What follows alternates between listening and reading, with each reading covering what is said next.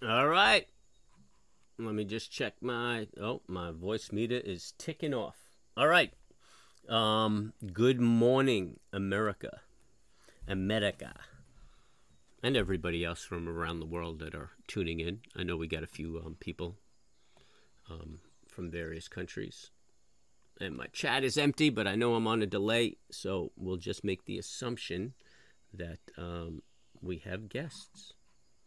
And what we're looking at today. All right, so the ADP report came out, and I had talked about what the ADP report was in my morning meeting video. So shoot over to that and have a listen and get your bias for the day.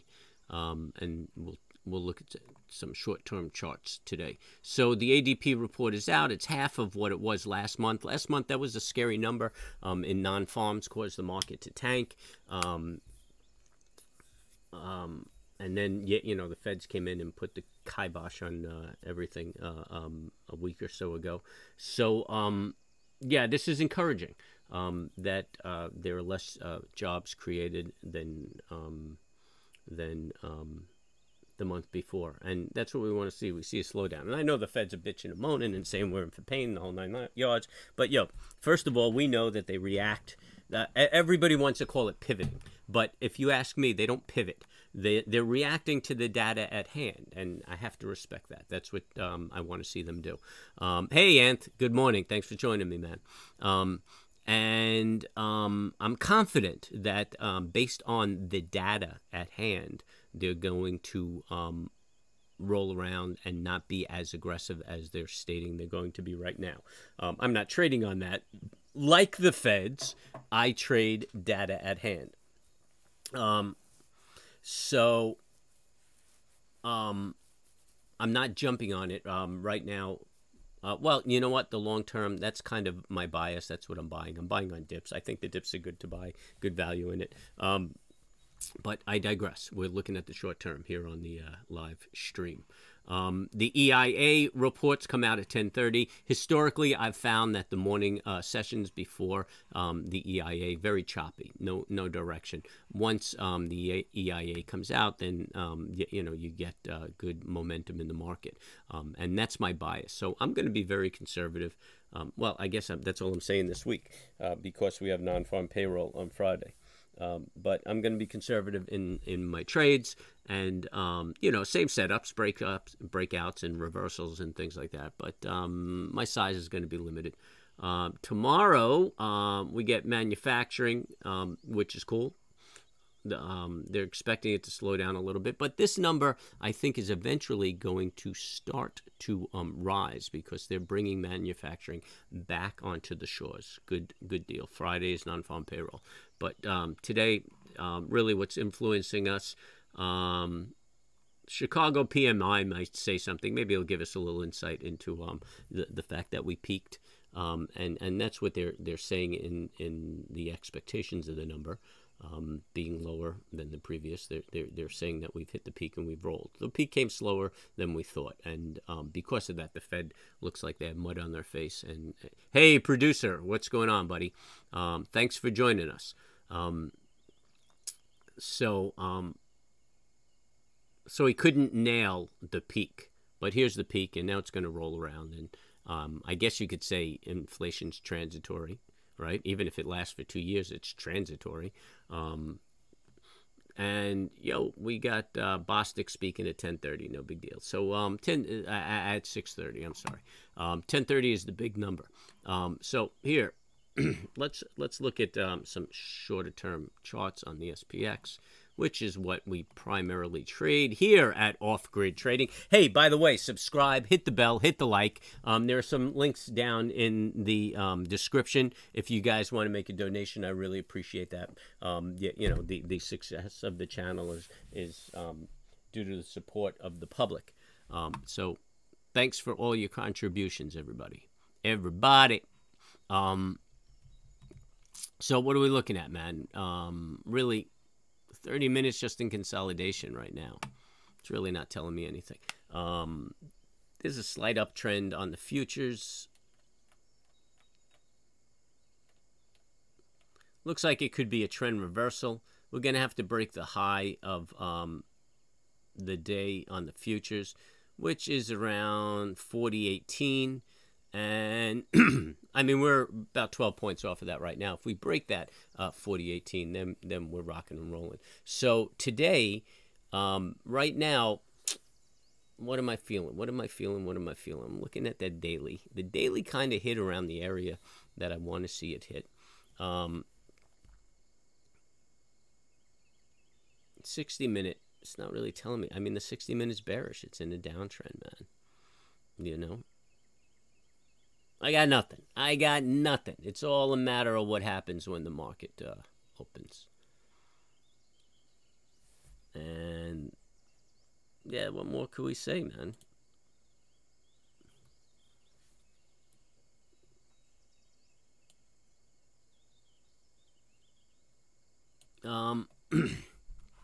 All right, so it seems like everything's working well. Oh, who else we got here? Morning. Oh, Mr. Gilbert.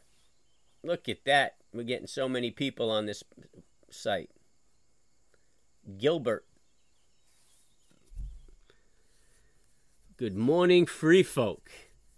Yeah, the free folk of the world. I don't know. I think I'm falling off of that tude right now. I'm feeling rather capitalistic.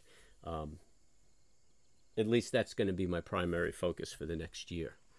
It's going to be a rough year, man. I don't do well in cold weather, and I'm going to be stuck up in the cold weather. Focusing on money making. I got a few projects going on. I got this thing I want to get pushing.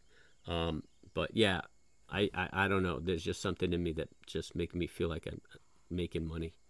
So now's a good time. I got some old folks I got to attend to.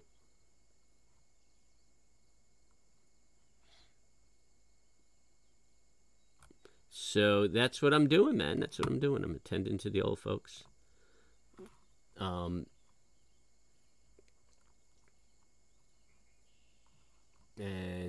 trying to make that money. Make the money. Axe. I'm really getting into hatchets and axes. So when I was a kid, I used to fight, actually, my primary style was Okinawan Kempo. Although I took,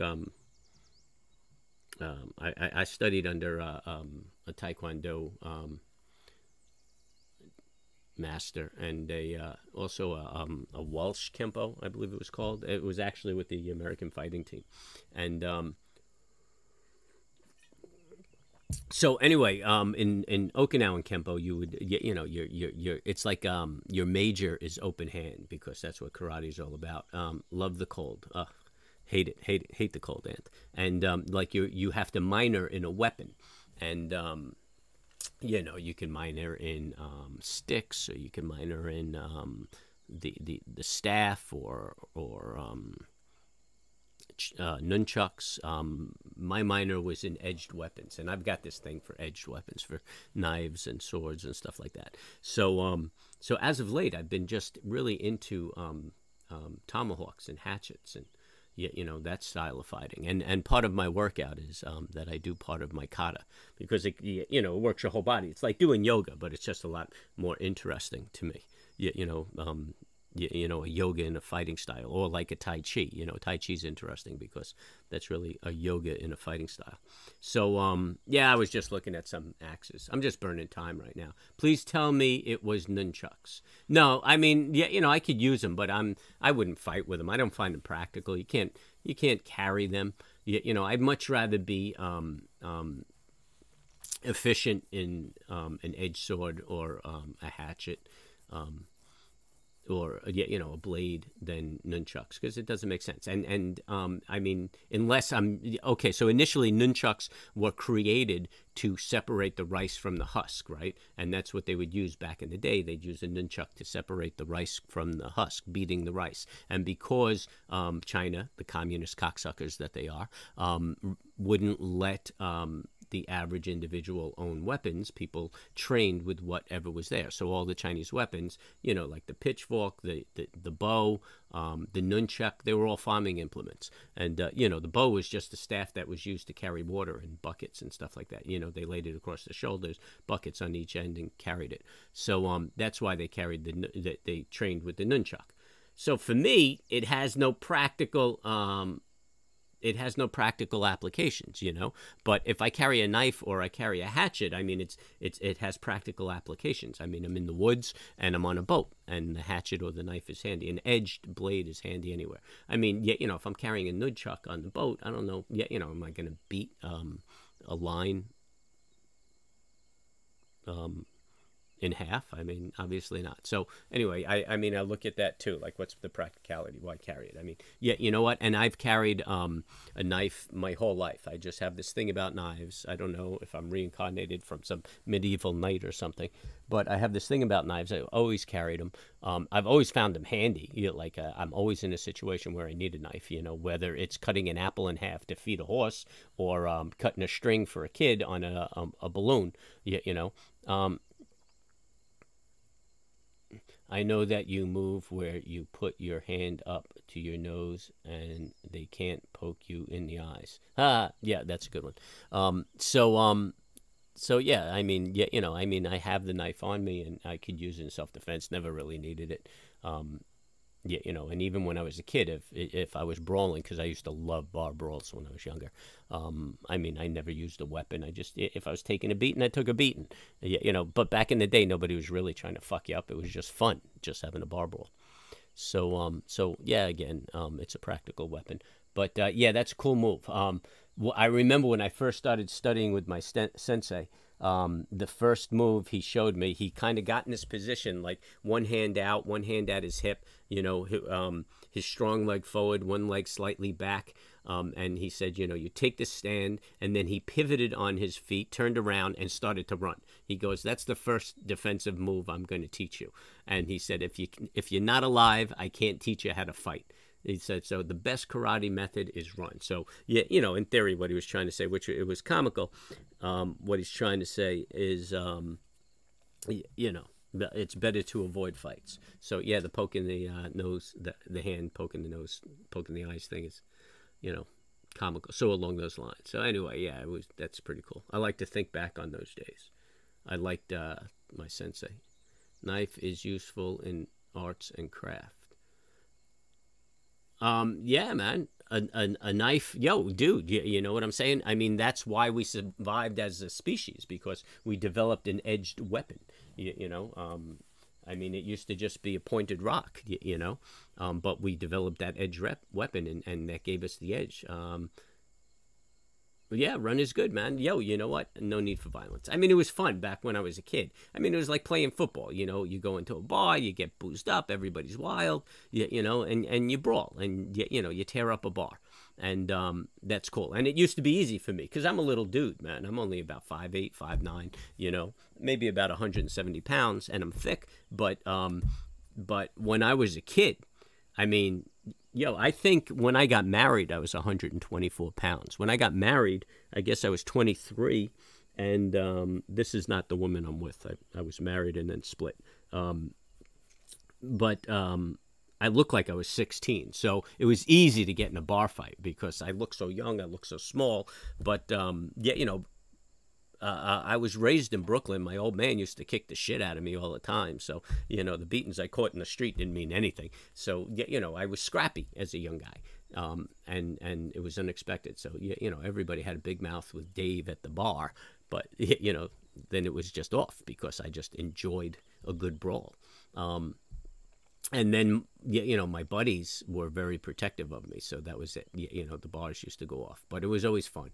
It was always just good fun. It was like playing football, just a good contact for sport. You're not allowed to do that anymore. You're not allowed to be a guy or a boy or, rough and tumble. That shit is politically incorrect, and you're looked at as a villain. But, back in the day, nobody really, I mean, you weren't into cutting people or shooting up bars and shit like that, I mean, occasionally a guy got hit with a chair here and there.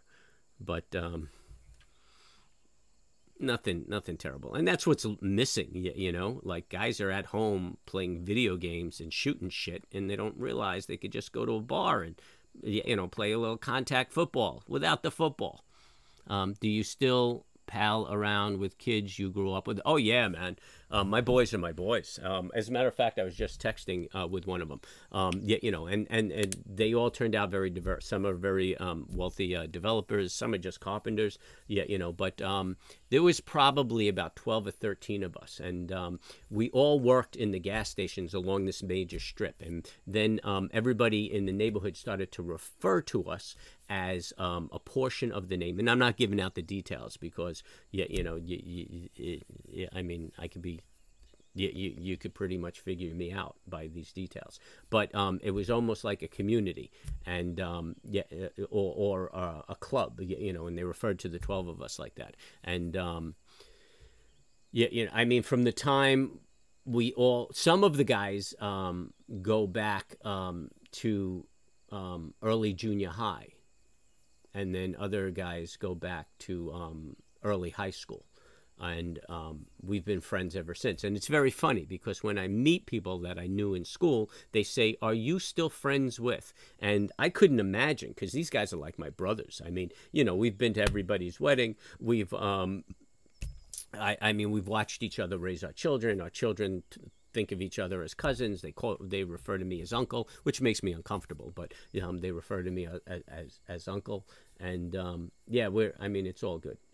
We're like all friends. I mean, some of them are physical therapists, and other guys are insurance agents. One guy owns a big concrete plant. Another guy works at Tractor Supply. Another guy's a straight up gangster. But yeah, and you know what? We haven't lost any of us either. Odds are it's either me or the gangster who are going to end up dead first. I mean, that's pretty much the gamble. I mean, both he and I are competing with heart attacks. I had two, and he had he's on his third. Actually, I had one in June, believe it or not. But I mean, I'm so aware of it that I knew that it was coming. I mean, I drove myself to the hospital. I cut that shit off at the pass. It was like nothing. It was like I sprained my wrist. I was in one day, through a quick stint in the heart, opened up another artery, and boom, I was back in the gym. So now I'm back up to 100 push-ups a day. So apparently, I do that every 10 years. I guess I'm going to have a heart attack every 10 years. So yeah, I mean, I figure, what the fuck? I mean, the next one might get me. But hey, I digress. Waiting for this market to go off. Or if I'm lucky, I'm going to have a beautiful death, and I'll get taken out in a fucking storm in the middle of the ocean. That way I don't get old and decrepit and useless and boring. There are some things in my mind that are just worse than death.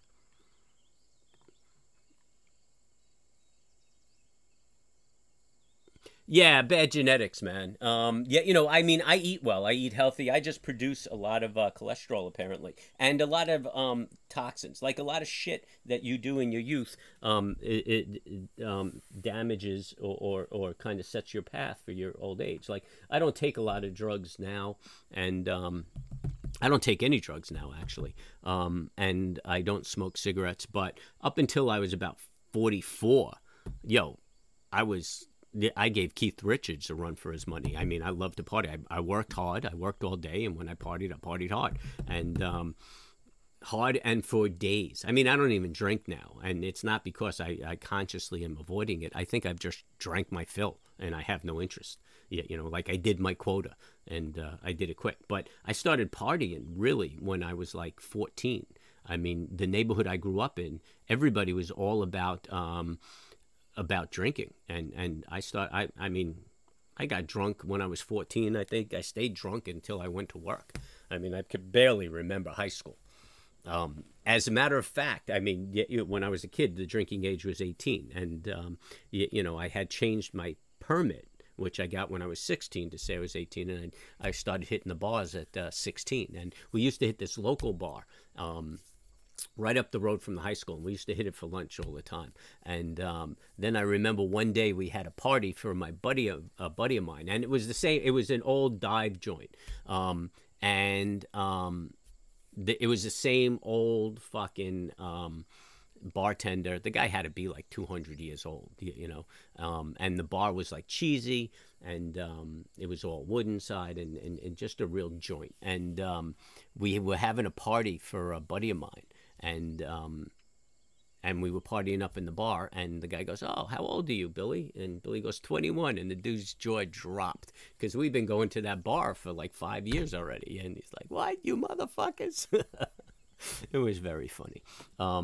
And what's interesting is, like, even when I was 21, I looked like I was 16. But these guys, they ate that shit up, But I did good work. Like, I was good at forging, so I made this beautiful ID. And yet, like, even the cops used to moonlight as bartenders, and they'd shake their head looking at me, they're like, "I know it's not good, but it passes," and they used to let me in into the bar. So anyway, yeah, I it's not even my age that's giving me the heart attack. It's the miles on the body, baby. They were hard miles. But I wouldn't change a thing. I figured, fuck it.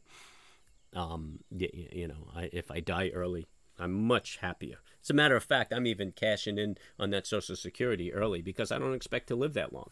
And I'm not leaving that money behind for those cocksuckers, Democrats, to spend on bullshit.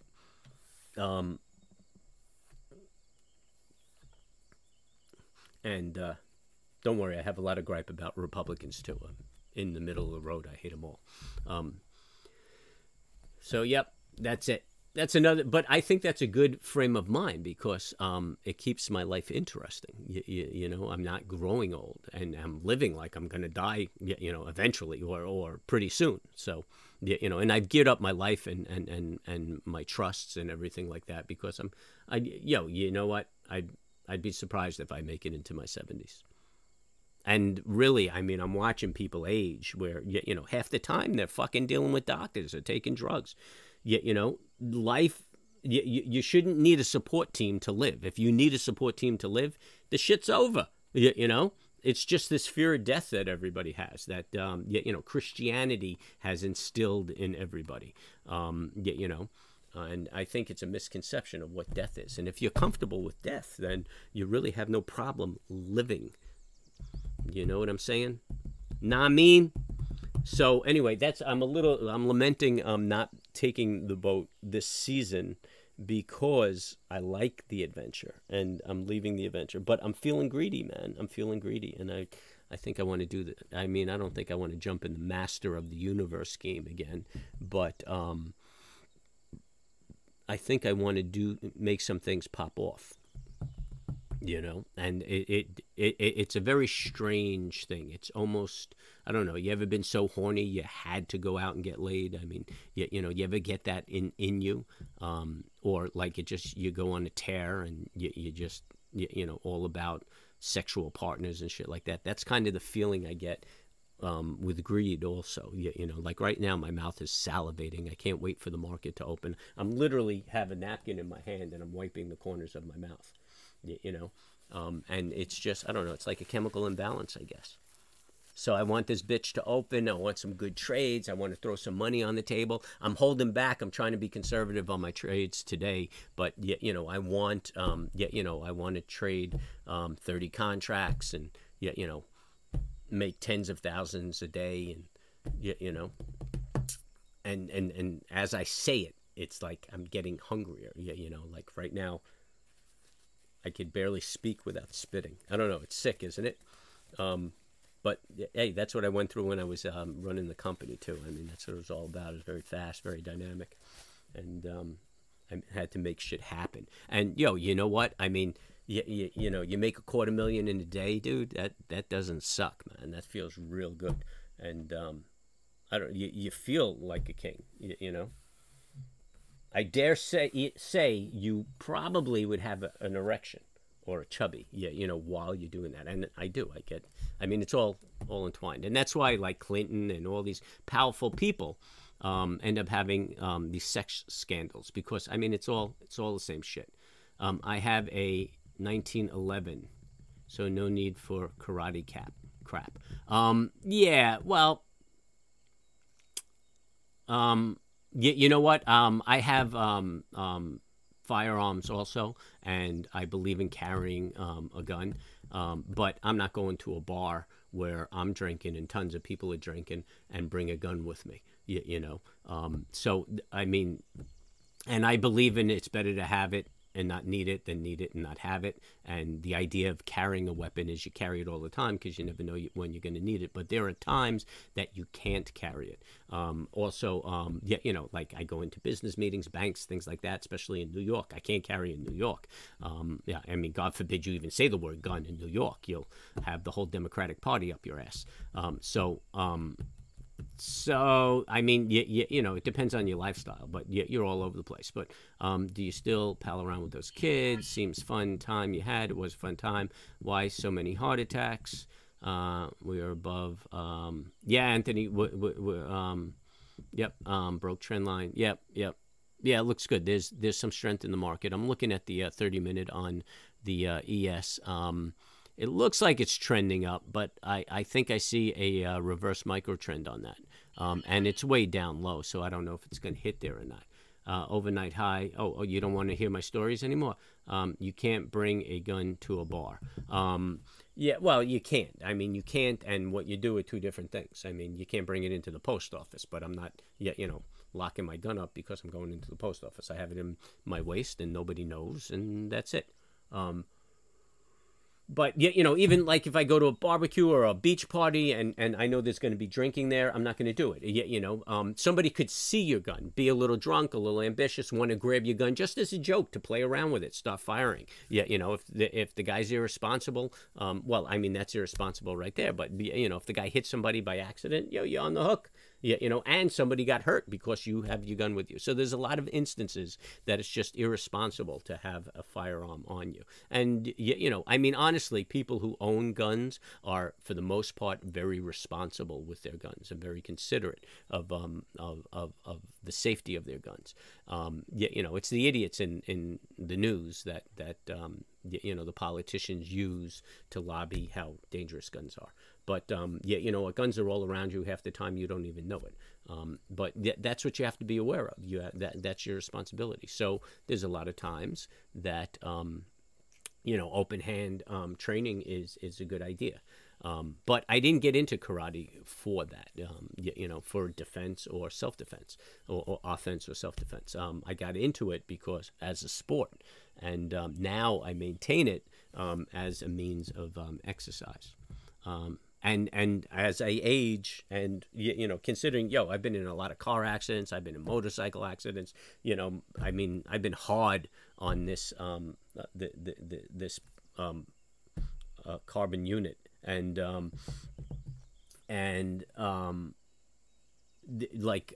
don't have any joint pain or anything when I'm active. And karate does that for me. It works all of my joints. If I lay off for like a month or two, oh man, I wake up injured, you know, but that's the age. You can carry the post office, Holy. You can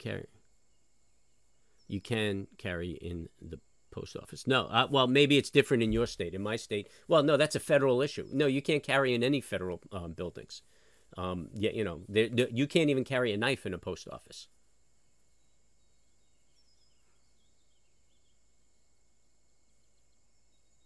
Oh, that's what you're saying. You carry in the post office. Holy crap, man.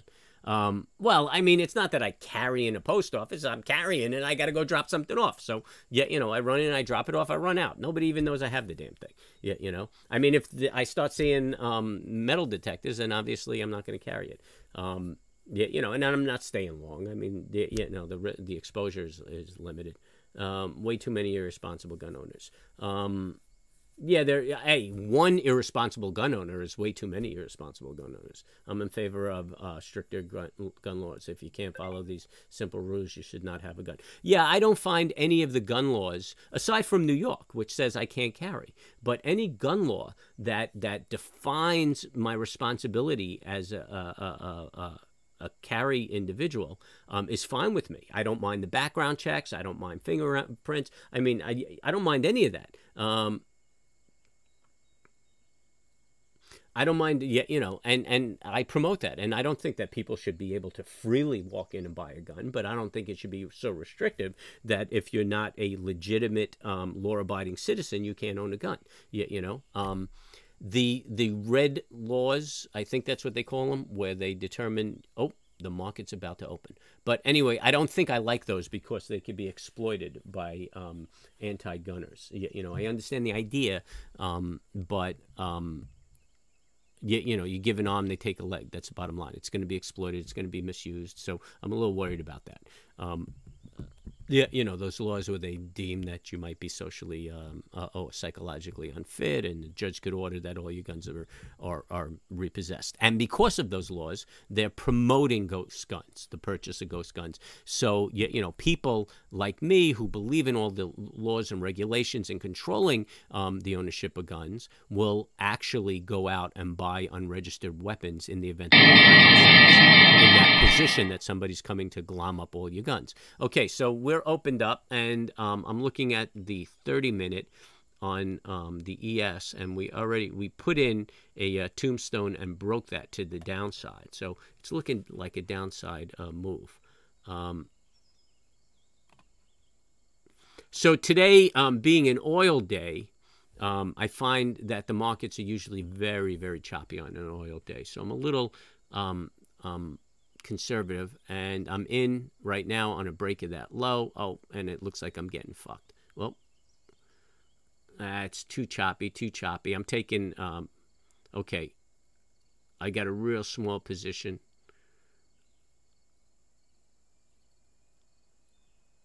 All right, I'm one off, and I'm moving to a break even. I'm hoping to get well, you know what? I'm probably looking for my second off at 93. Come on, sweetie. I'll probably get whacked out on that, but I'm one off right now. I got $1.50 per contract. I got a nice fill. It must have whipped back on my fill.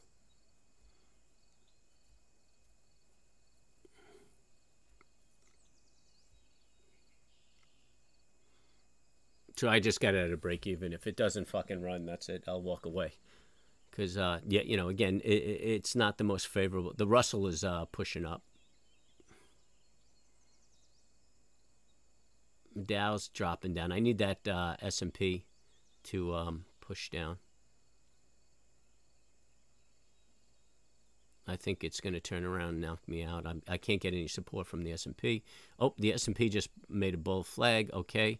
A bear flag, so that's a push down, and I got my second unit off.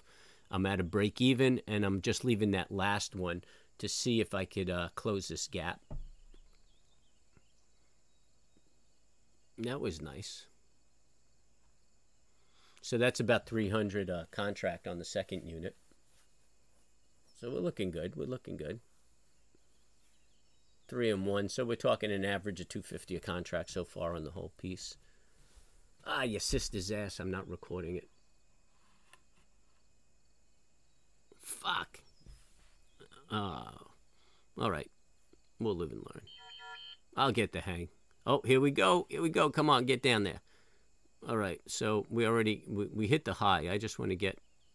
The target really should be 985, and.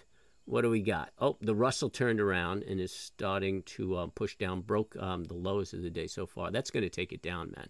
We're going to get that. Actually, what I'm going to do is I'm going to squeeze my stop once we get down to that 89 and see if I could take this down. Ah, you know what? A bird in the hand is better than 2 in the bush. I might just take it out at 89. Come on.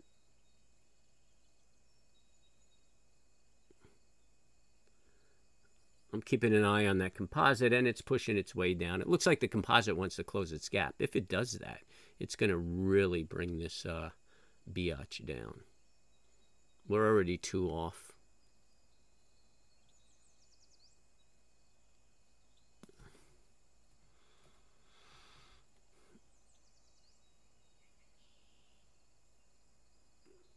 I'm liking it. I'm liking it. Man, I can't believe I forgot to record that. That's 2 days in a row.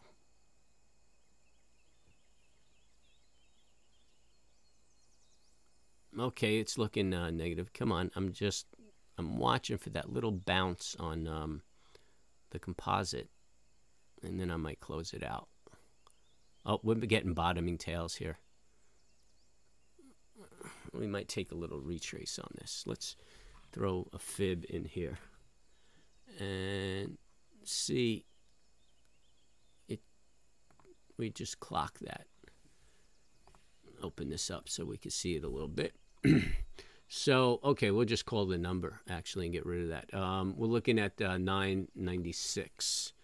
We should expect a retrace to 996. That'll be okay. I'll still be in it, right? Oh, oh, there we go. There we go. Okay, I'm moving my stop back down to this pivot. So I'm locking in at 93 right here. I'm taking it at the 86.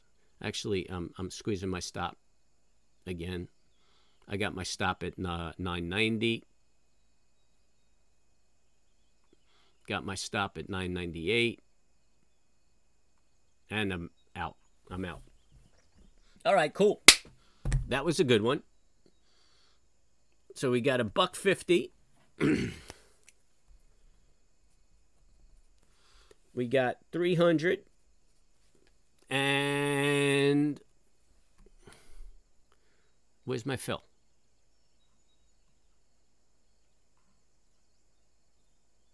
Yo, what's up with their reporting?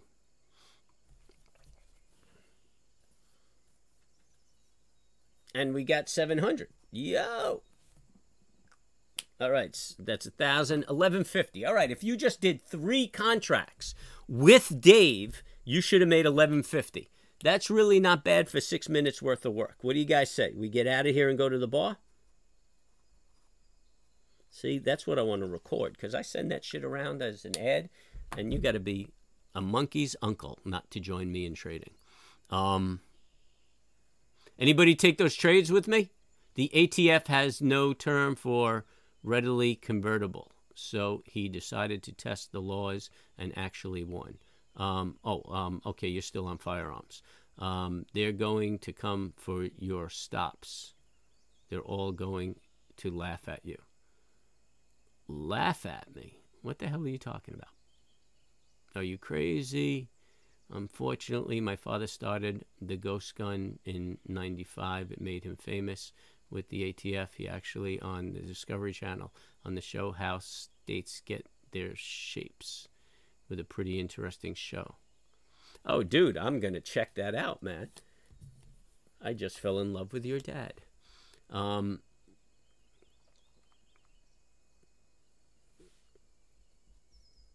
How states get their shapes.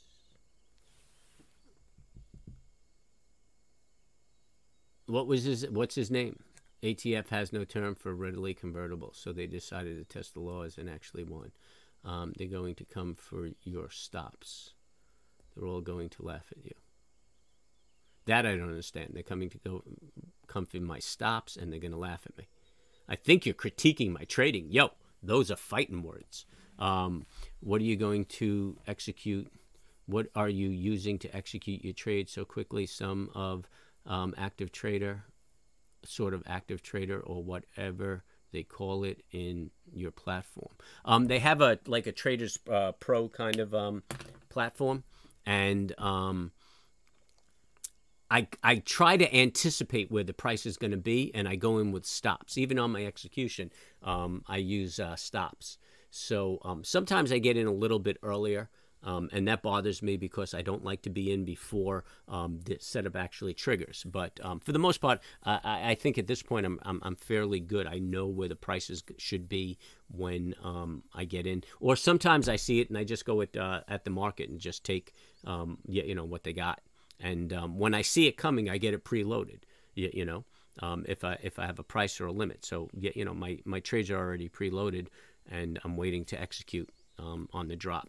And when I'm calling out like buck 50, 300, 700, and shit like that, I mean it's an off the cuff. I'm not doing the math. I'm off. You know, it could be off. It could be a little more, a little bit less.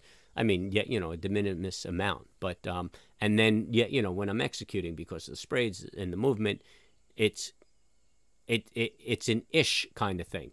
I'm getting hit at $1-ish or $5-ish, you know, shit like that. You can't try to really be precise on the price point because the spreads whip around, and you could be waiting for your point, and you know, it doesn't get off, and then it goes the other way. So you just, I mean, that's another reason why you trade paper until you become this athlete, you know. And look at that, man. Yo, you got to pat yourself on the back for this trade, right?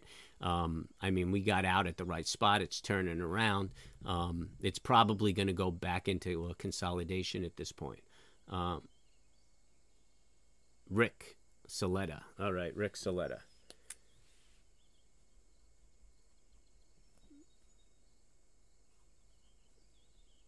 He sounds like a clever man, as do you. Not typical Italian. And see, I could say that shit because I'm Italian, but yo, you know, a lot of these motherfuckers, they're just door knockers. Yeah, baby, look at that. That was a sweet trade. So, you know, what I'm going to do is I'm going to drop this out and take a look at my 5-minute chart. And let's get rid of some of this mess right here. We could leave that. But what time do we have? 9:40. So, yeah, we're 10 minutes in. I'm feeling, look at that, man. I think I'm not going to take that that break of the high if it does it. I feel like we're going to go into consolidation. But I'm feeling like that's our low. Yo, the composite is putting in some energy. This is kind of sweet, too, because I closed a couple of trades yesterday. And, I mean, yeah, you know, I would have gotten less money today. A couple of bearish positions.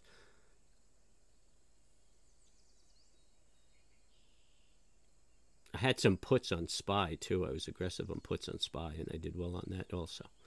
That's another thing you could look at if you want to do something longer term. I don't see a trend reversal, but when we start talking about trend reversals and shit like that, and we're looking for the market to do a rebound, you could go long calls on SPY or something like that, which is a cheap introduction into the market. I mean, if you're trading low dollars. So who took that trade with me? Anybody take that trade with me?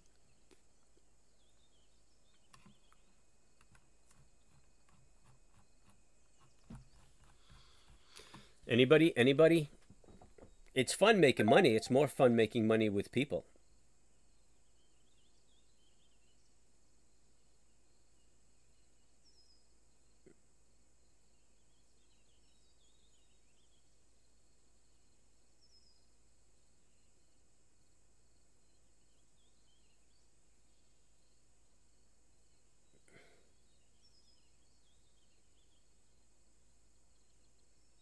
The Tommy story.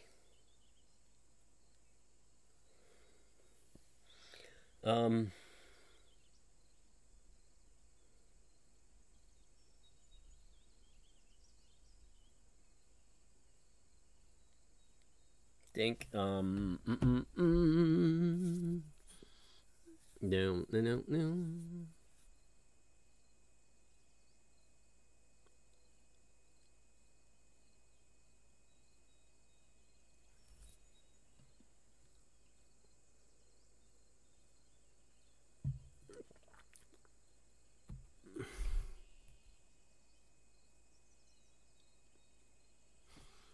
All right, nothing going on. I'm just watching it now.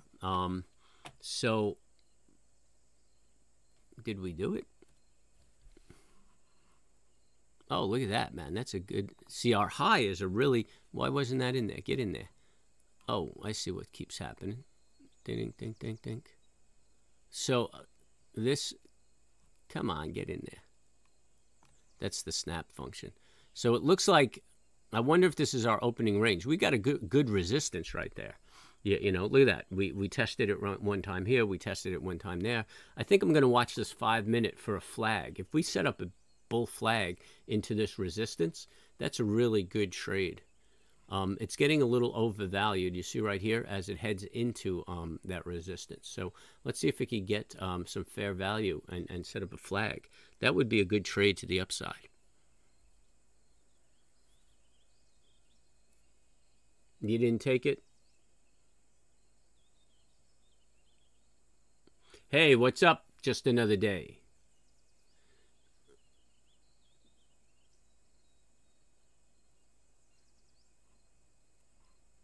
Oh, there it goes. It did a break. I'm waiting for a flag.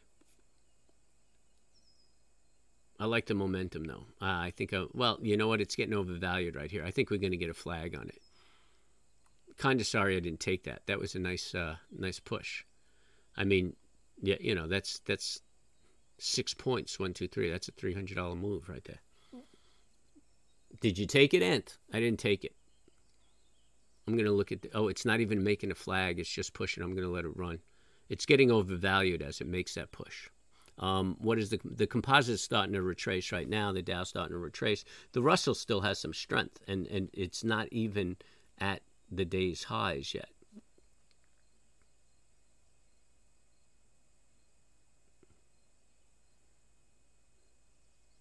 That looks like a fair flag right there. I might try that flag.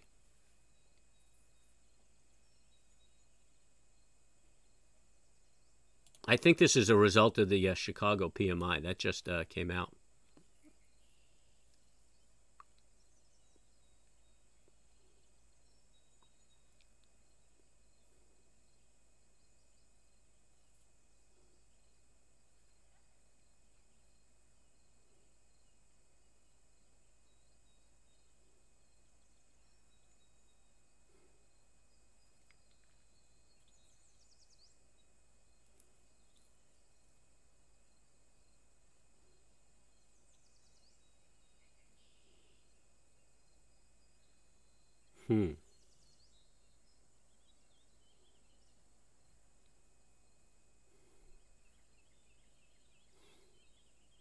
Yeah, man.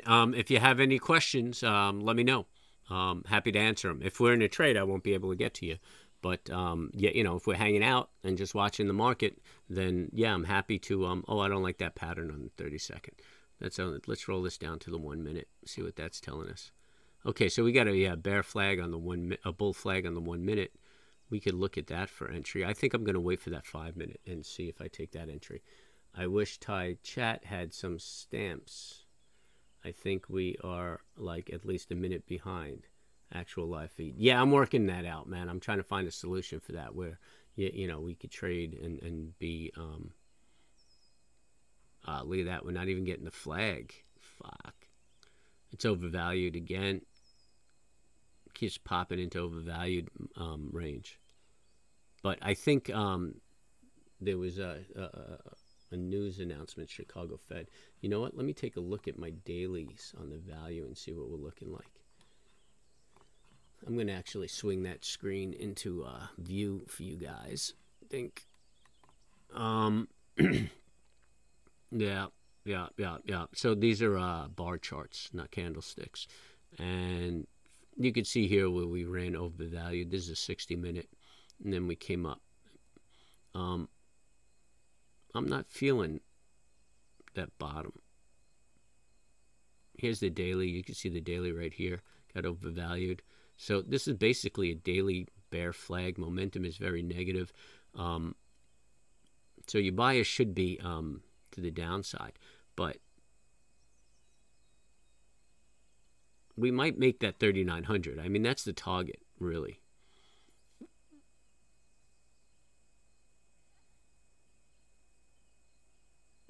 Depends on how the day closes. But this is an inside bar for the day. So I think we got our best move of the day already, although that up move, I didn't catch a reversal or anything. I'm going to take a look at that and see why I didn't pick up on that. But yeah, the momentum is in a downtrend here, although we have a trend reversal on the 30. But big downtrend right here.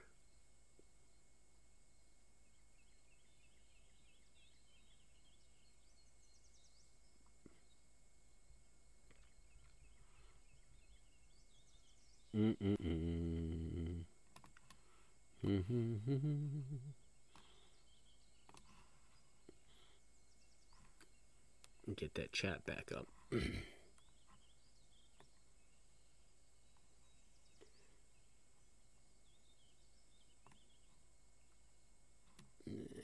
doesn't work for me.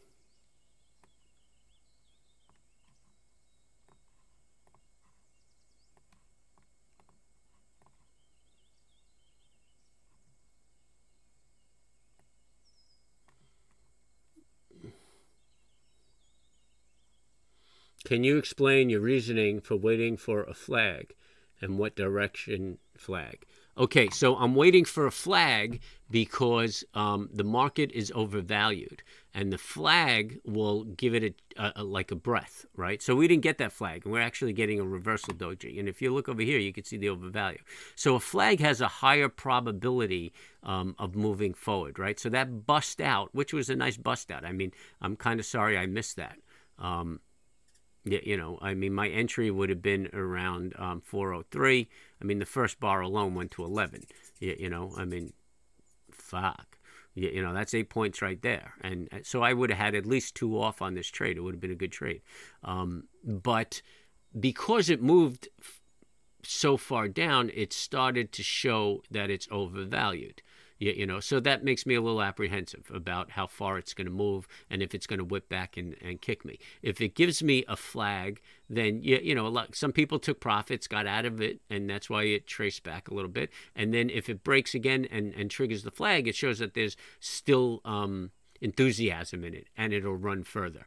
Because we didn't get the flag, we're getting these indecisive bars right now, right? So this baby may be at, you know, this may be the run. You know what I mean? I mean, this is like ugly. And it may still run, but the manner in which it represents it, the probabilities stack against us. So I don't need to be in every trade. I need to be in the high probability trades. Flags are high probability trades. If this would have made a flag before it hit the resistance, that's a really high probability trade. And I mean, I would have loved to have taken that. Now, this is a resistance for a reason. It's a resistance because it tests it and rejects it. So the probability is that it's going to hit that and pop back. You dig? So, you know, I'm not taking the first break or break right away off this bottom because there are stops here. You know, traders will force it up, eat up those stops, and then it'll retrace and knock those stops out. And that's the probability is greater that that's going to happen. If there's a bear flag, probability is greater that it's going to bust through this resistance and keep going. So the bear flag before, bear flag after. The bear flag before is just sweet, but the bear flag after is very effective. So all these setups are probability setups, right? So the worst probability is that it did what it did right now. That'd be the least. The probability is least that it would do that, bust right through the resistance and you know, make that sort of high.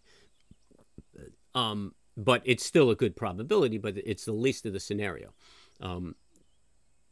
Hitting this, retracing, making a flag, and that flag ripping through, really high probability that that trade's going to run. You know, shooting up and making a bear flag here, high probability that that's a continuation pattern. This is not a good flag. I mean, we still have time for this bar, but this is very indecisive, this bar. This one's got a topping tail. So it looks like it could be petering out. It may consolidate and then break higher again, or it may peter out and go the other way. Now it's just, yeah, you know, throwing mud in my face. But it looks like it's gaining fair value over here. It's getting a little extended on this run, getting fair value. I see I have a resistance line of 17 right in here, and that's probably an old line from, oh yeah, line dates back. I mean, I don't even know what it represents. Oh, here you go. Here's a double bottom at the 17. So that poses a new resistance. I didn't even see that. You know, that would have been another reason why I would have backed off of it. But if we're building if we build a decent flag here, good probability that we bust through there, right? So, I mean, if we drop back to the 30, we could probably identify a top for that that 17 mark.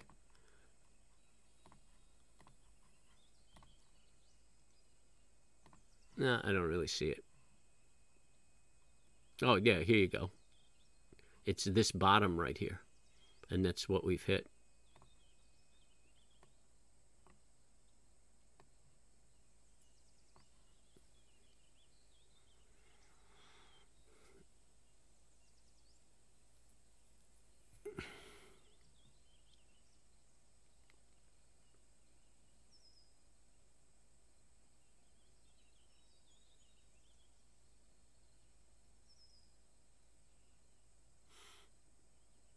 Mm-mm-mm.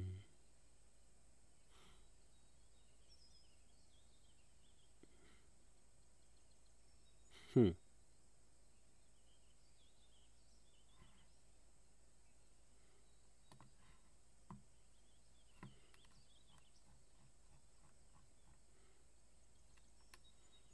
Starting the month of September on a downtrend.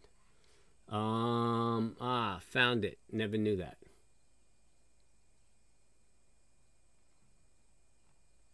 Don't know what you're asking me, trying to. What are you using to execute trades? That's old school direct GM. Yeah, watching resistance broke. Can you explain your reasoning? Just trying to learn. Learn, baby, learn. I wish that chat had stamps. Oh, that's what you're worried about. The chat does have stamps. Okay, cool. Yeah, we're behind. I think we're about 4 minutes behind. At least when I use my stamps, that's what I see, about 4 minutes behind. So I'm trying to get something that works real time so we could execute together.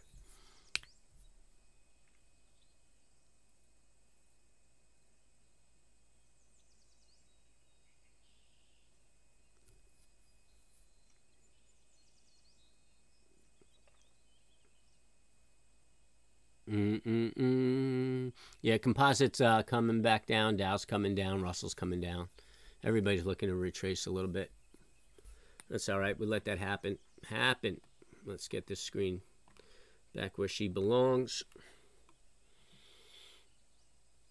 Wednesday, Thursday. I really got nothing going on until Friday as far as income trading. So that's cool. I could just focus on directionals. See if anything sets up. What time is it? It's 10 o'clock. So it's too early for a mid-session reversal. And what do we got? We got 86 to 15.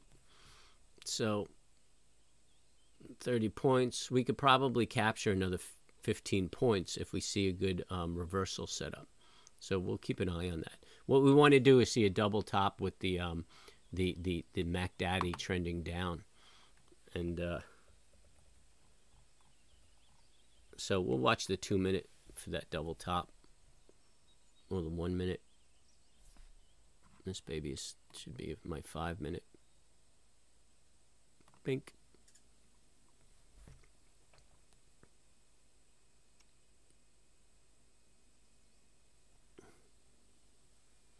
Where's my water? Am I out of coffee? Yeah, that coffee's done. Oh!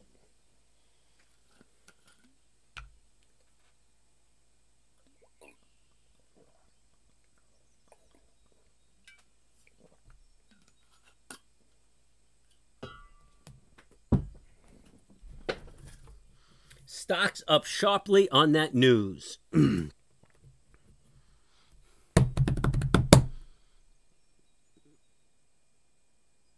There's a latency, but I could be normal or I could extend the latency. I don't think, but I think that's a matter of the ping. I think that's the latency that it refers to. But no, there's no delay on the OBS. I mean, the software is free. If you could download it and look through it and guide me, I'd appreciate that. You usually have pretty good ideas. So if you find a resolution to that, that's cool. But I'm going to set up something where we will be real time. I mean, I'm working towards that. That's something I want to do. I want to be able to trade with you guys and just talk about what we're doing. This way we could refine your executions, and yeah, everybody's making money, and you know what I mean. You know what I mean? Yeah, that'll be my karmic deposit.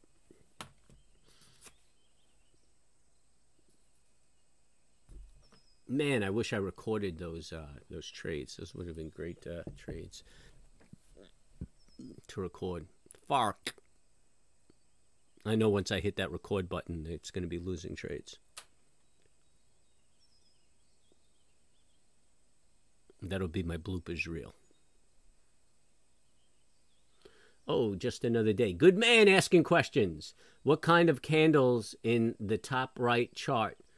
How do you read them? Okay, these aren't candles. Top right. So this chart. These are bar charts, right? So let me expand them so you can see them. They're actually these graphics aren't great in this software. So this is a bar chart, and the tab. You see that little nub right there, pointing to the right. That's the open, and the nub to the left is the close. So this yellow bar right here, you can see. Can I get rid of my crosshairs?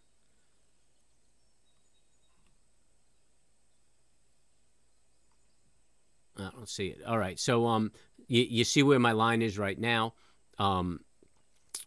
That one is kind of just a tight doji. It opened and closed relatively close.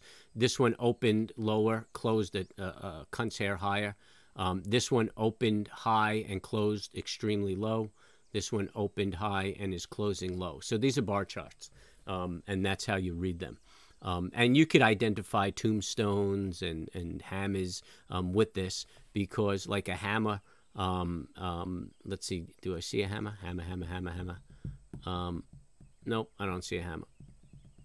Well, here's kind of a hammer, right? You can see the tail down. It opened here, it closed here. It's got a long tail down.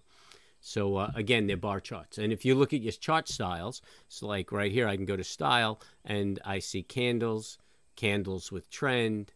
It's open, low, open, high, low, close. That's the bar chart right there. So that's how I see it usually titled: open, high, low, close. But I know, in industry we call it a bar chart. Yeah, this looks like a hammer right now. You see that long tail, and here's the body. If it was a candle, this would be the body, and you'd have the tail. And the tail's actually getting smaller at this point. The colors is kind of like an RSI. It just kind of tells me whether it's overbought or oversold. And that's a little something that I did on my own, and had a programmer kind of write that program for me. It's a little something. So when I see it's red, I know based on a certain period back, it's pretty overbought. But sometimes that could reflect momentum. So any RSI or overbought, oversold, it's all based on momentum. And sometimes you want to trade with momentum. But when you get accustomed to using it, and with price action, you could kind of figure out when we're overbought or oversold.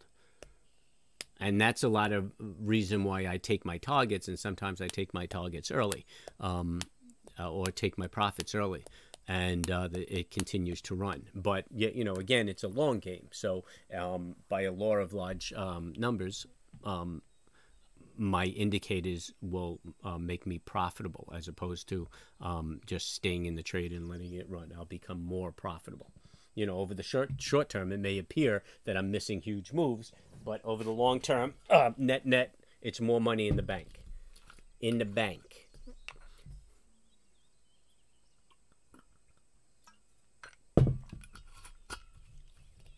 Relative to that point, you know how I have I trade in units. I got 3 units. I take one off, move my stop. If you log your trades,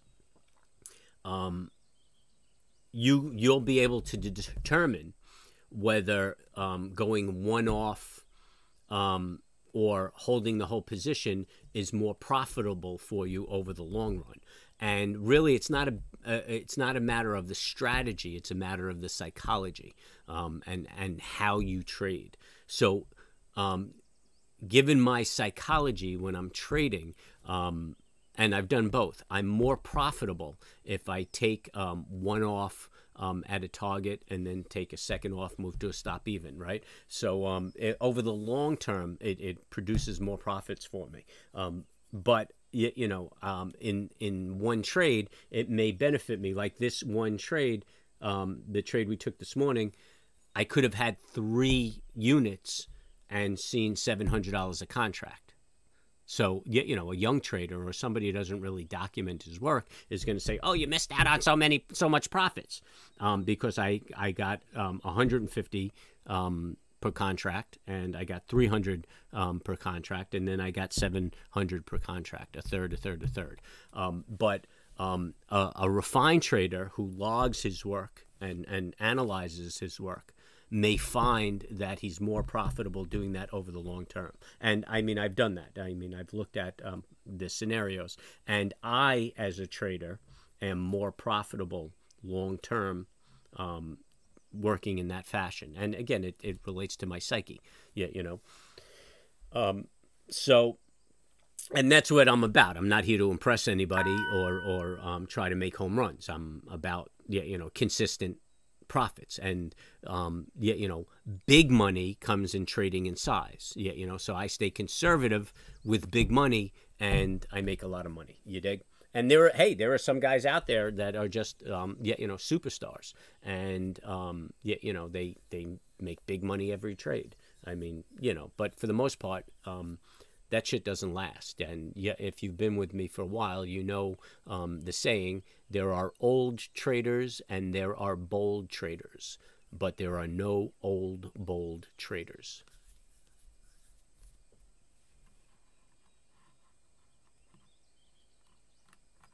Oh, Anth is on a rant. Just trying to learn. Yep. I wish I'd chat. Yep. Can you explain your reasoning for waiting for the flag? Oh, man, I'm all past that. 41 is top. OBS, okay. OBS, go to settings, advanced, enable stream delay, and set it to 1 second. Okay, I'm going to write that down because I can't get into settings while I'm streaming. I'm confident.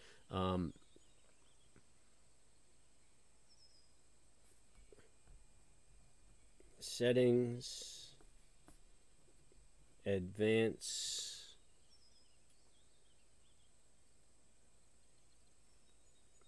enable,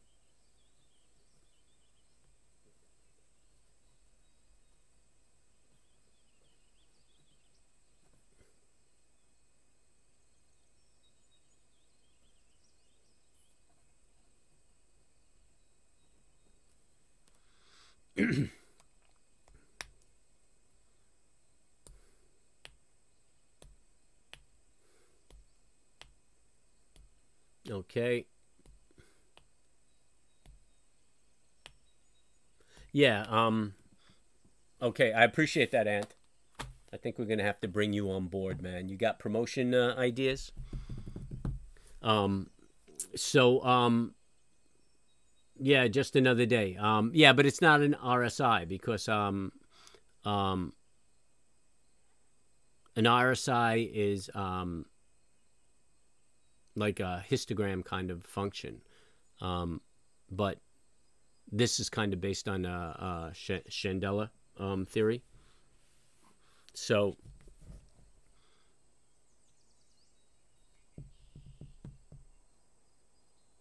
yeah, so an RSI is always forcing its way back to zero, and it's more of a momentum indicator. And mine is kind of builds on itself. So it's not always forcing its way back to zero. So like even the Mac Daddy is always forcing its way back to zero. So it'll have this aggressive move up, and now it'll just be correcting for this. It's coming down, but there's a lot of correction for that move up. So even if it went flat, it would still work its way down to zero. So, I mean, you need to have a good understanding of how the indicators work if you're going to compare the two. Otherwise, just get accustomed to trading them against price action, and then it'll work.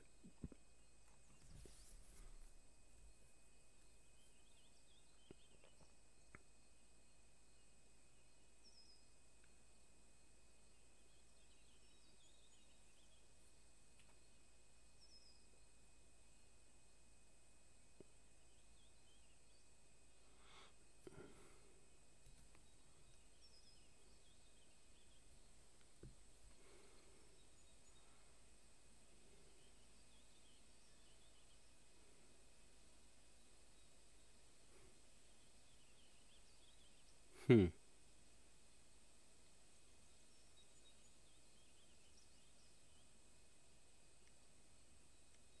Too early for the trend reversal, but it's eaten up that move, man. I'm not happy. See, this is the choppy part, right? 10:30 is going to come out. We got oil at 10:30, and then we're probably going to see a better move.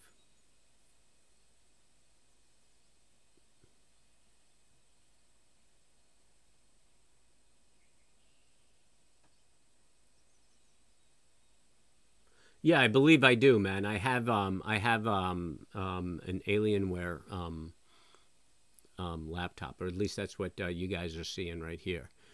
In the mornings, I use a server, um, and really a desktop. But yeah, this on an Alienware, which is all tweaked out and fast.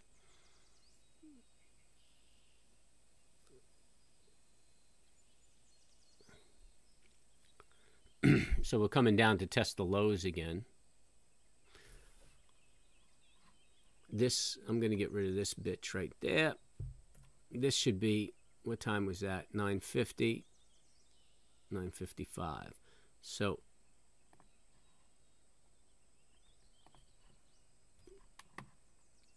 Binky, that's funny. There was a guy in my high school. We used to call him Binky. Um, so now we're going between the trend. It might be a consolidating day, a range bound day.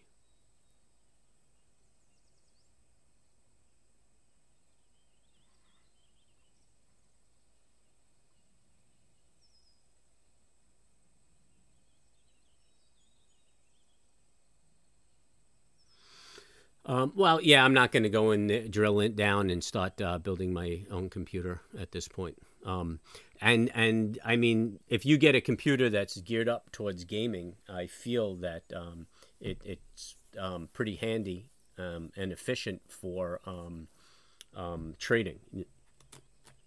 Yeah, I mean, the graphics aren't as demanding as some of the game platforms, and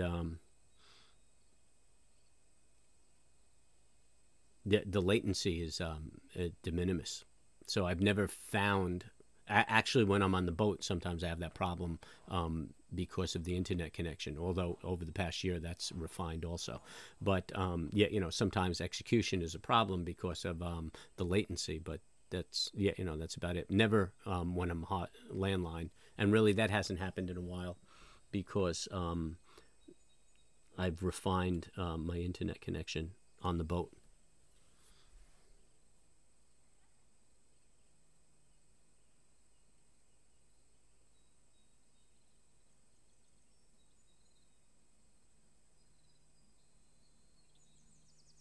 Yeah, yeah. But you know what? I mean, even when I'm streaming, it goes through YouTube, and I think that latency goes through YouTube. So now I'm streaming using the OBS. I used to stream and manage the stream through YouTube. Now I'm streaming through the OBS. So I'm going to try these tweaks that you're giving me, but I think that there's still a hang up in in YouTube. Unless you found that some other streamers on YouTube are just real time and there's nothing inhibiting it, then yeah, it's my incompetence. But we'll work it out.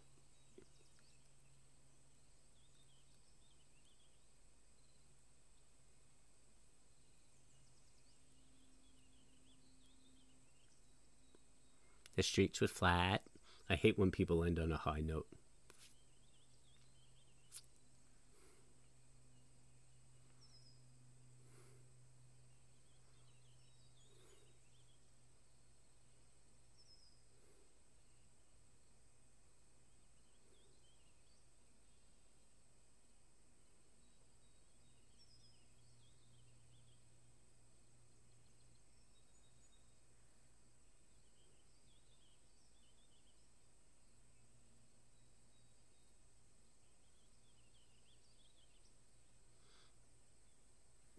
What does your wife stream?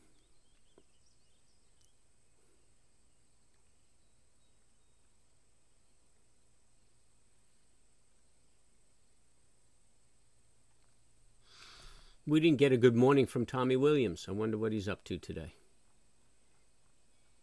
Actually, the world's in full mode, so he's probably busy as all hell.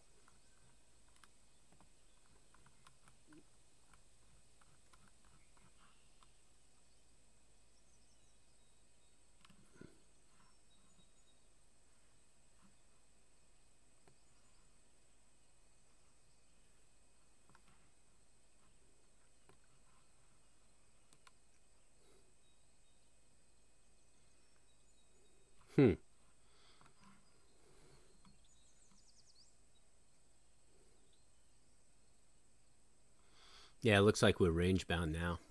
Well, you know what? Actually, we're testing the opening range low, and it looks like we're about to break that. But I don't like that break because it's just moving into yesterday's range.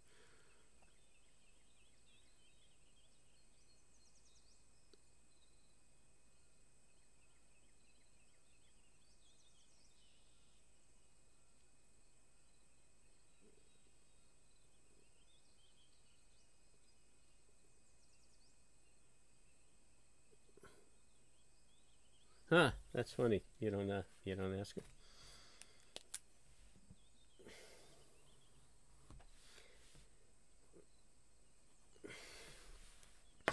Last tweak. Check settings output.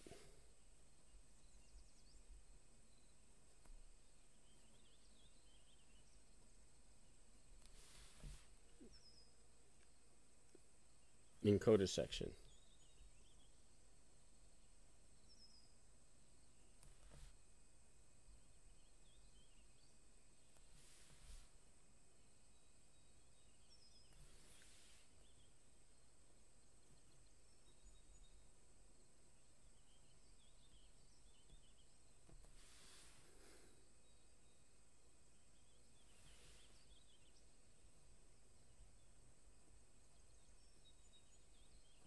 Cool, cool. I appreciate it, Ant. My TS market opening bell 20 seconds before yours.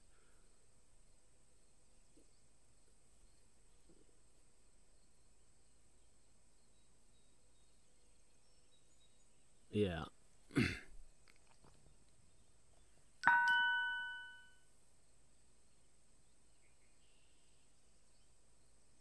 Well, yeah, it might be just the delay over this. I mean, I don't think my trading software's got a delay. Better not.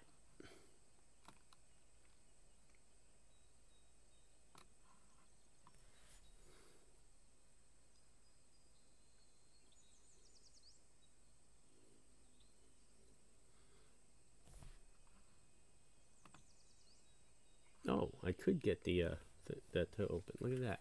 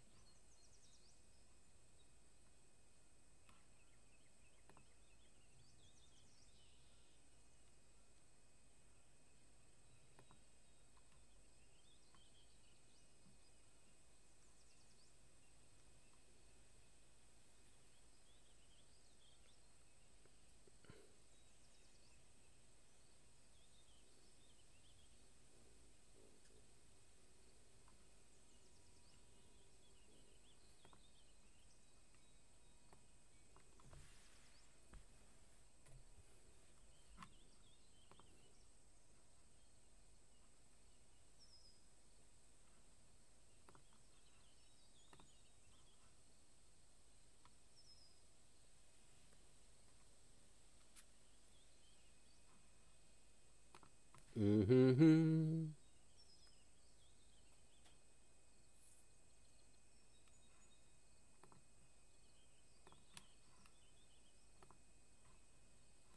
All right, so let's try the chat now, man. I was able to make the changes to the settings and decrease the delay. It wasn't enabled, so I don't know what the default delay would be, but I enabled it and set it to 1.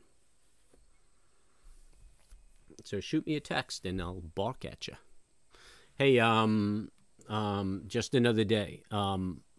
if you look right here, you'll see this is a hammer, right? So you see the open is up on top, and the close would be that left-hand tick, and it's kind of building that hammer.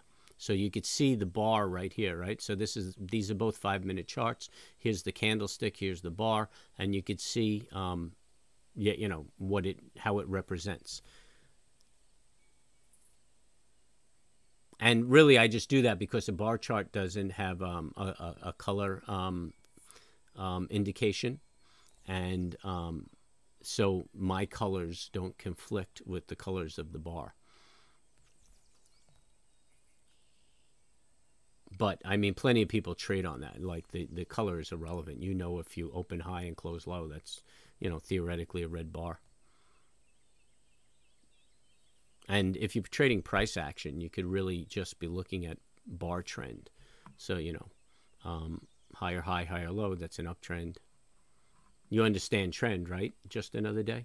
I actually have some trading videos too. If you go through the website, watch some of those older videos, you'll you can pick up some tips and tricks. I think there's a couple of how-tos out there. I have all these delusions of grandeur with educational videos, but no time and no support.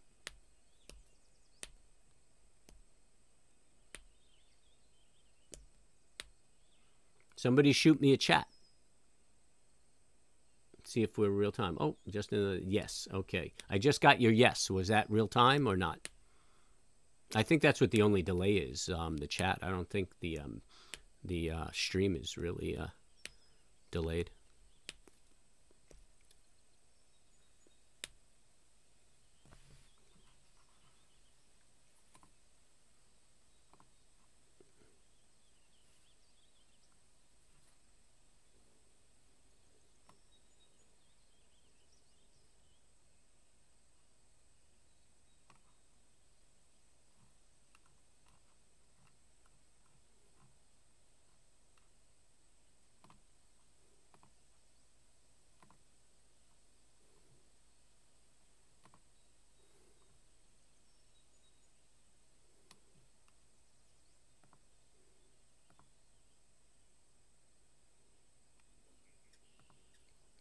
$30-second delay. Yeah, it's a chat thing.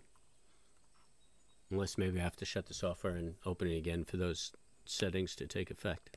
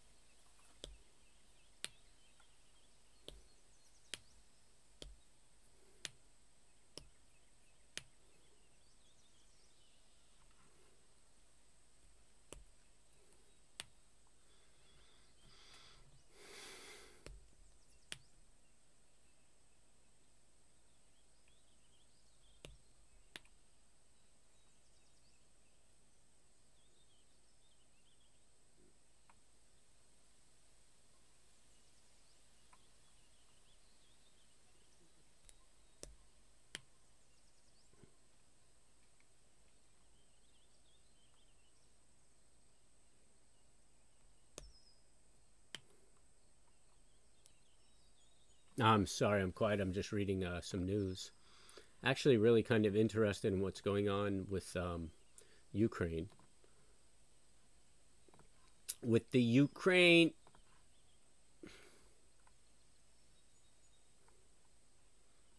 we need a smackdown on these commies.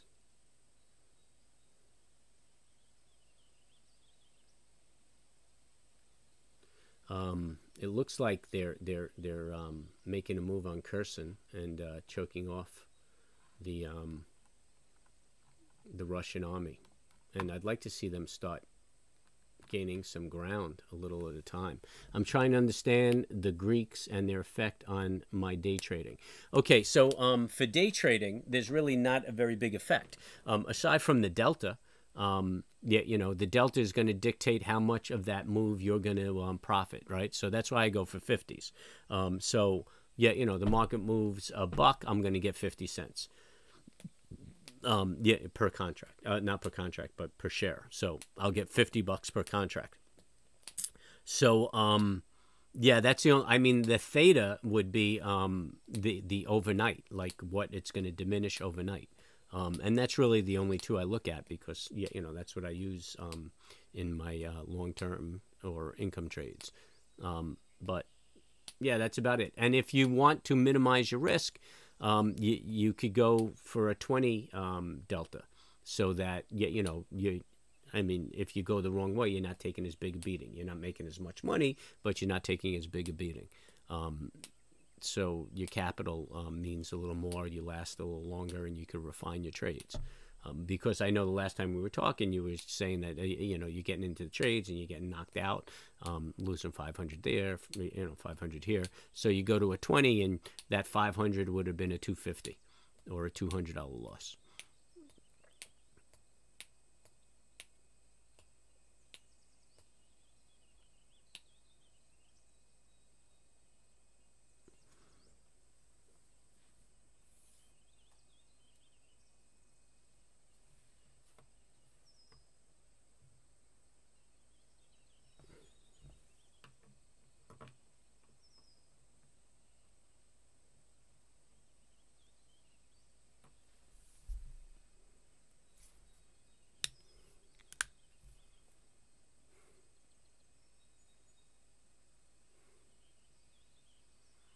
So we're testing that intraday low right now.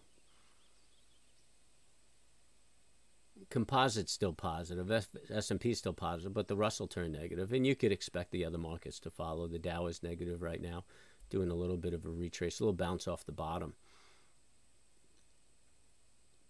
So I'm going to watch it.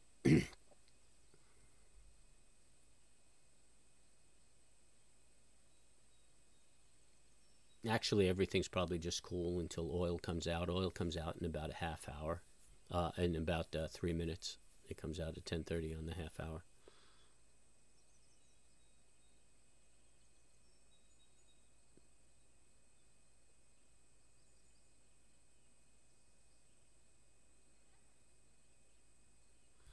Change over intraday.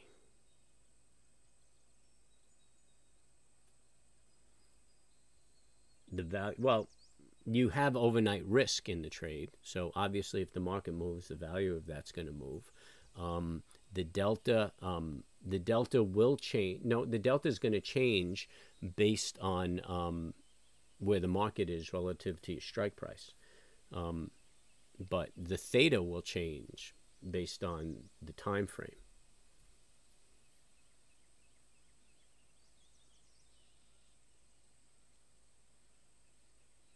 Yeah, I do. I do have battery support, and that's on my my internet access and my servers and desktops. So in the event that we crash or I lose power, I'm good for a day.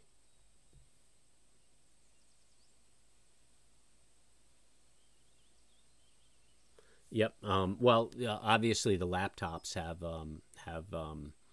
their own power source. So yeah, that's another reason why I like to trade off of a high-powered laptop because it's redundant, and that's also plugged into the battery source. But if that goes down, I have access. But you should also have access. Use a phone app in the event that power goes down. You could jump to a phone app and protect yourself. So I have that too. So redundancy is important when you're trading. And then as you know, I have various accounts and use various proprietary software of the clearing firms, but I have all of it loaded on every computer. So no matter what goes down, I can jump to something and protect my interest. So we had that break. I didn't get involved because we're just trading into yesterday's trade, and I just don't like that shit. And we're right before the oil report, So it's just too many variables for me to take a trade. Trying to build my own, but it's hard to find a switch that will switch fast enough so the computer does not go out. Oh, yeah, I've got the house on a generator, but I don't have a in the transfer box. I don't have an automatic switch. But I mean, I wouldn't fire that up anyway. It's so fucking loud, and yeah, you know. I mean, in relation to what it's like up here, and then you're burning fuel, diesel. I just don't like the thing, and I mean, we're never down that long.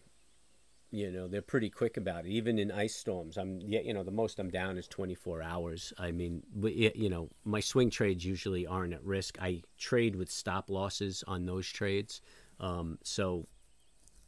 And I even have price targets, set. So if anything happens on swing trades or long-term trades, I mean, everything's in. My decisions are already in. It's my intraday trade stuff that I worry about. And again, my battery pack and my my laptop computer is fine. Fine. I mean, if we're in an Armageddon, I got to fire up my generator, then that's what I'll do.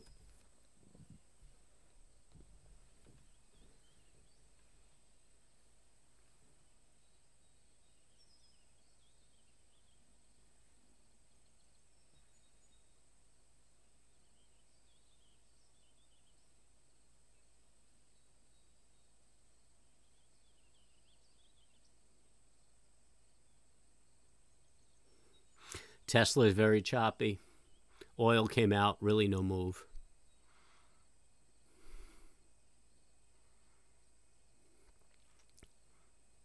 I mean, we're in a downtrend on the 1 minute chart, clearly. Looks like we're back inside the opening range. It looks like we're just range bound for the rest of this session. The afternoon session, we might get something.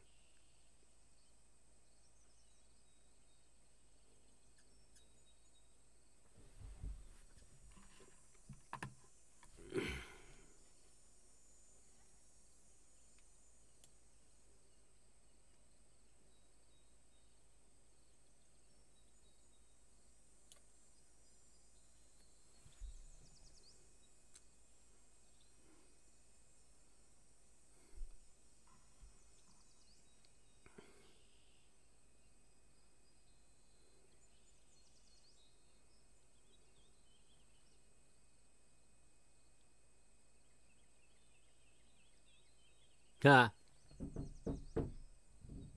just watching a news article and it just like went out.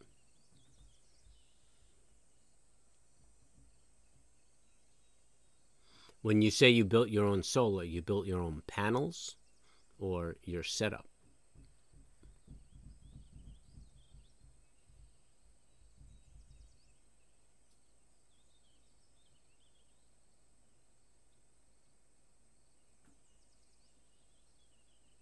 Well, Ant, I do oil in my morning meetings. Are you hitting those up? I think I might throw in natural gas too for a while, because I know a lot of people go on it. But I'll tell you right now, looking at the weeklies, we're at a major support right here, and if we break that support, and the support is probably 80. Let me expand this chart. It's on another computer, so I can't put it in the screen. So 85.45 is my support, and we're trading at 90 right now on the weekly, and it's looking heavy, but really I don't see us going much lower than 84. And I mean, I don't know how quickly it translates to the street. I think it takes like a 3 or 4 month lag to translate to the street. Although we see prices rise pretty quick. No, that's fuel. That's gas. I think there's a 3 or 4 month lag where you see the futures and then you see it at the pump. Yeah, you built your own setup. Yeah, solar panel is kind of hard.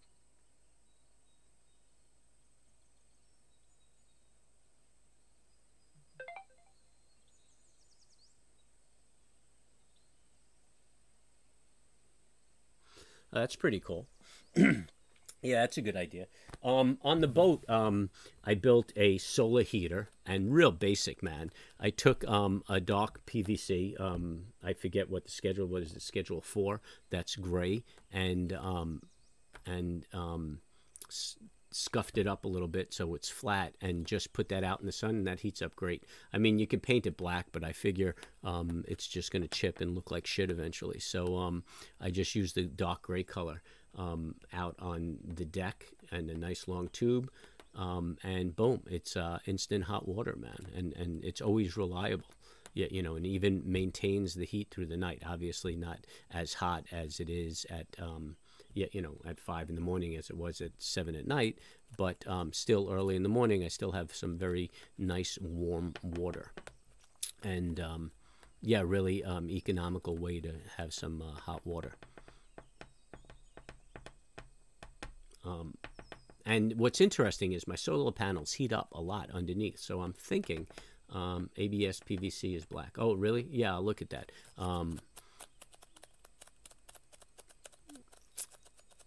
So I want to see how I could, I think I might get some of that PEX line and just zigzag it under my solar panels to absorb that heat that the solar panels generate.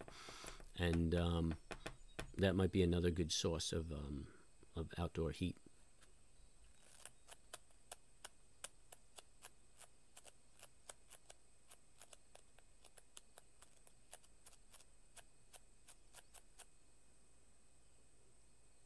Yeah, fun, fun, fun. Yep. See, I'm thinking all these ideas. I'm sorry I'm not on my boat.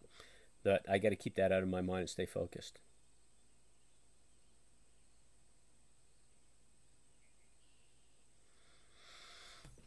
Oh.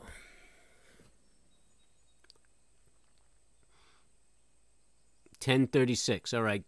Oil's out and the market's just grinding. And this is where we should get the trend reversal. So I guess we could look. I mean, I'm trying to find another trade. I mean, we really can't bitch. We're in. We made money. We should just go fucking have lunch. Fucking have lunch.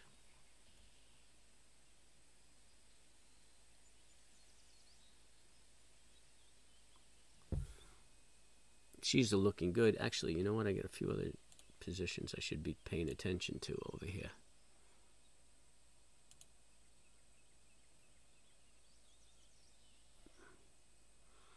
Everybody's talking at me. I don't hear a word you're saying.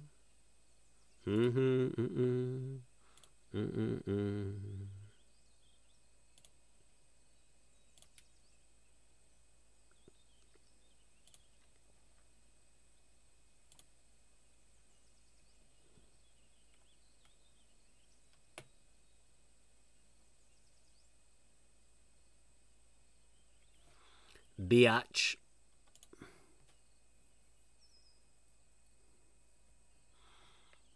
Where do we go from here? So we look like we're building a bear flag on the 30-minute chart, and we got about 20 minutes before that is over. All right.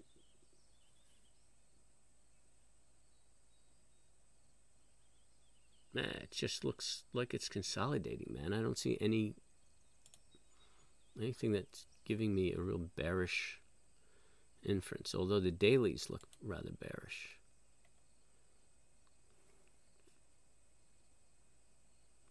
I think 3,900 is our target, ladies and germs. Not for the day, but I mean, I think we're going to make a bottom at 3,900.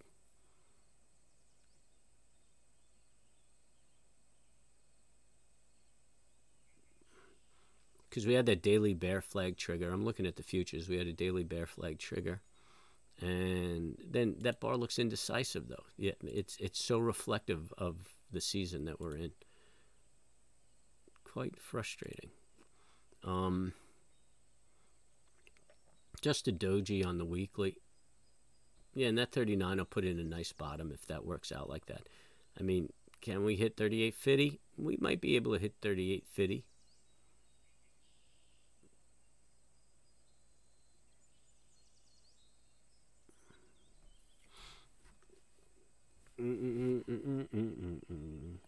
All day, just engineering my trades.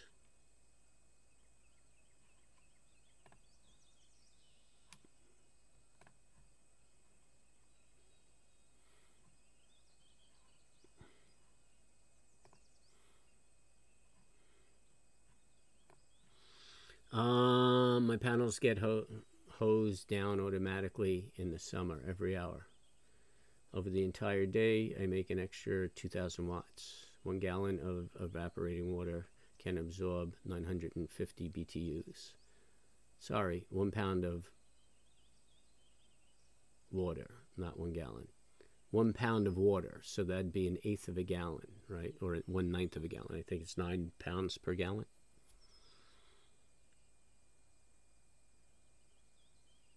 Oh, 1 gallon is like 8 pounds. Yeah. I think, is it 8 pounds? Oh, yeah, maybe it's gas that's 9 pounds per gallon.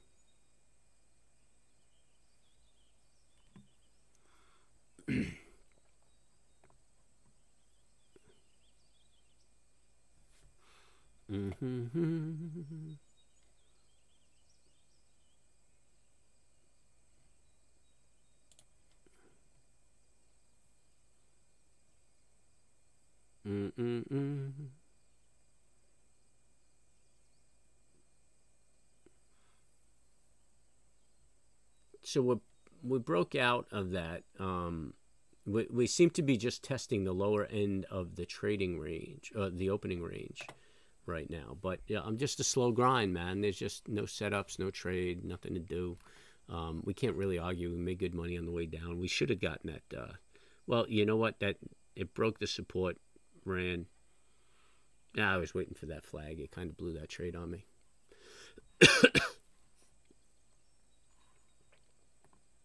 But it looks like the party is over for the day, at least for this morning session.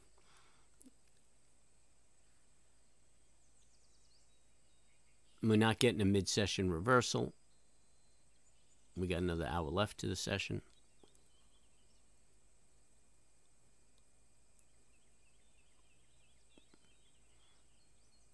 Momentum is just flattening.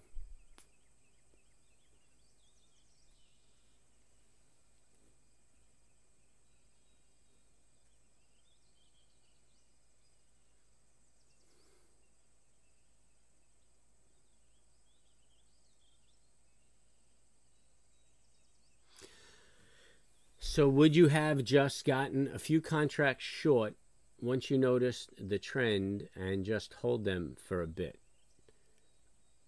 Would you ever? No, I trade setups.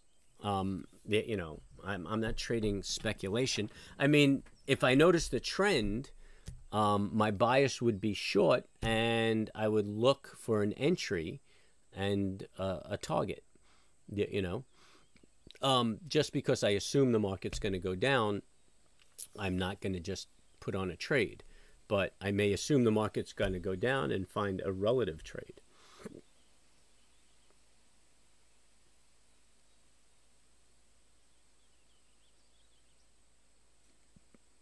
I mean, you're getting a bounce now. You don't know what that bounce represents, you know, unless you have a setup or some reason, some way of identifying what's going on. And now everything's bouncing into the positive where everything was negative before, except the Russell. The Russell's still negative, but looks like it's working its way up to go positive. So it just looks like it's a grinding day. And you got to figure 40% of the time, the market is range bound. So, I mean, that's a lot of probability fighting against you.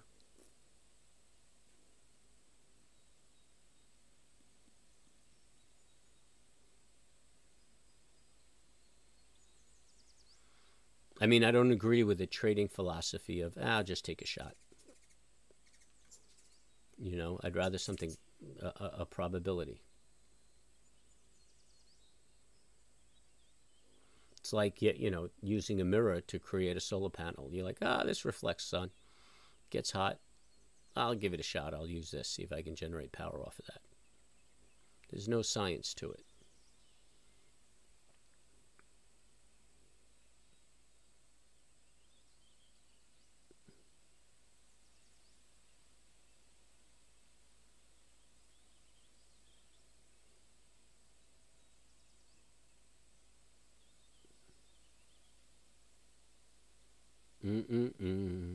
So, like, I'm looking and I'm trying to figure out why technically we see this bounce. You know, I could call this on the 32nd. I could say, okay, here's a cup and handle, but yet, you know, I don't like that it's just this slow grind down and then a cup and handle. I mean, if we came down, made a cup and handle, that would be a better cup and handle. So, yeah, you know, there's nothing here that's telling me there's going to be this move. And these moves happen because of a rumor or an algorithm or what have you. But I'm not looking to jump on those things that I can't predefine. And, you know, because if I can't define why it's going to move up, I can't define what my risk is going to be. And to put just a dollar amount on a risk doesn't make sense. Because I could say, okay, I'm going to take a $100 risk, but I may need, you know, the trade may not break down until there's a $150 risk. So, you know, it may never hit that $150 point, but I'm knocked out at $100, you know. So my risk has got to be defined on a technical. So to just say, oh, there's a trend, you know, like a bar trend, there's no reason for it. When I look back at these grinding days, seems like it would be a good idea to just short and hold it for the trend. I understand you don't have this hindsight in the moment, but it's more than a guess. Okay. Well, okay. So when you look back on these grinding days, right? So the problem is when you get into a trade that you assume this is a grinding day and then it turns out to be a trending day in the other direction, that's where the problem comes in, right? And you don't need to be wrong a lot to blow up your portfolio.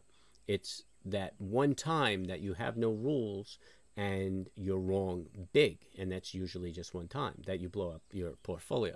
And if you look back, it's the blow up days that have knocked you out, and that's because of that philosophy. You know, I'll just throw a trade on, and this could be a grinding day. Well, what if you're wrong? You know, when you have a setup, it's telling you that this is probably going to do this. And, you know, it's statistics, and you get the probabilities in your favor. And that's why you don't just throw a trade on. Because, hey, you may do that, and it'll work out 4 or 5 times, and you'll think you're you know, a big swinging dick. And then it blows up in your face and wipes your account out. And that's exactly how brokers get wiped out of the business, or traders. You know, I hate that this chat only allows 200 letters. It makes typing a full thought really hard. I didn't even know it did that.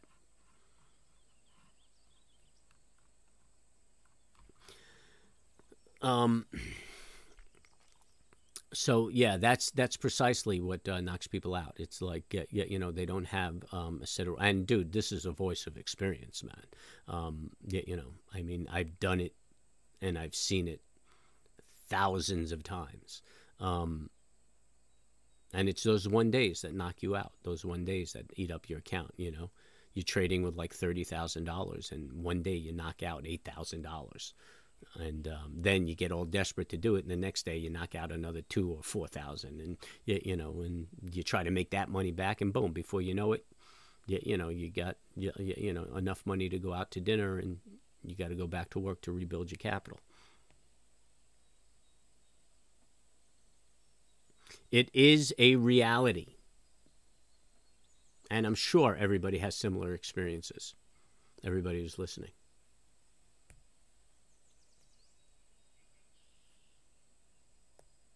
in my off-grid trading universe.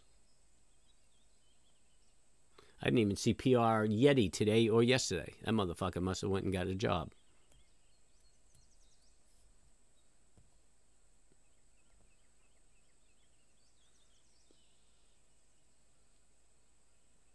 Yeah, man. And you know what? You probably knew about it beforehand and still got caught up in it. And yeah, and you can't beat yourself up over it, because if you find a professional trader that says he never suffered from that, that's a lying son of a gun.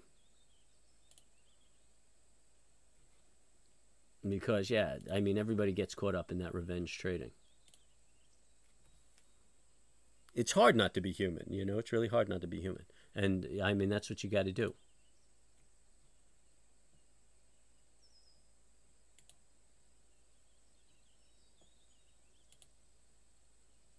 Guess what? Yeah, that Dow is grinding up. The composite's grinding up. We're back in the trading range. We're actually at the midline of the opening range. Let's see if we get rejected at this midline. I mean, I'm not taking advantage of this. This is just grinding back and forth. I mean, you could look for a retrace off of the midline of the opening range and then trade in that bar, but I'm not going to do that. It's just a choppy week. We'll wait. September's going to have some volatility. It's going to have some momentum. We'll make some money. Some money. Try to keep the stream going and me active. I mean, I guess that's my own discipline. I got to not get distracted. Today it's okay that we go on rants. And look, we're getting rejected off that center line.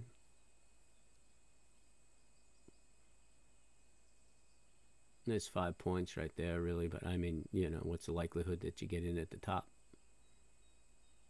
Not even a good entry. Maybe we looked at it on the 30-second, but look at that gap. So everybody kind of saw that trade.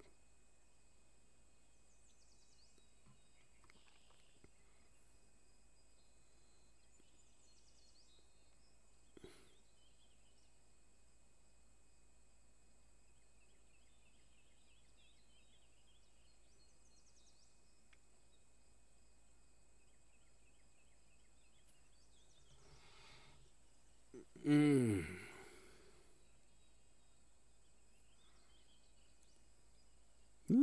my shoulders are sore. Did a little shoulder work yesterday.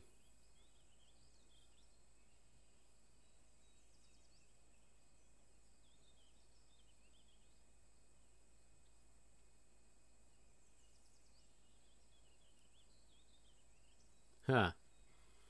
Yep. Yeah, that's the beginning of everybody's business. But again, you should keep a good log of your trades, your thoughts, and work out the shit that's just not working for you, because there's some shit that's working for you. The problem is that your repertoire may be too large. I mean, there's tons of entries out there, tons of setups. You just got to figure out what works for you, and then you could get like subsets in what works for you, and even refine that more. And you just want the efficiency, If you can bring your accuracy to 80%, dude, you're going to be huge. I mean, at 50% and you hold a 2-to-1 risk-reward ratio, I mean, you'll be huge.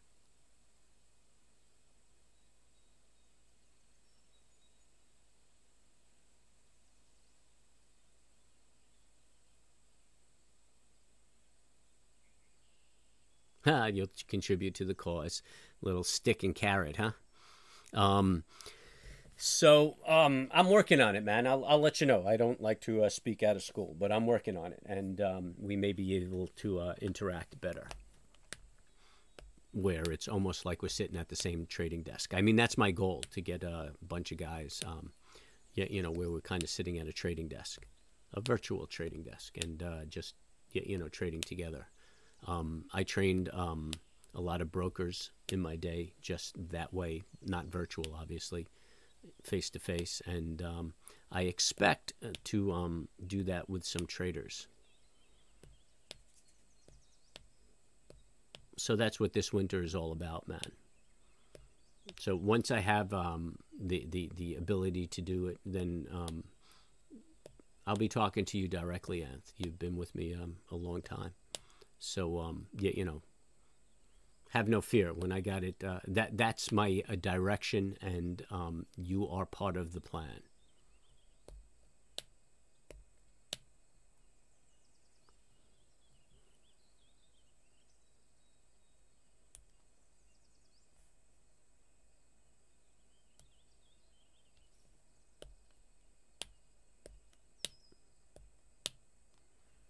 I figure you could take the place of Psycho Broker.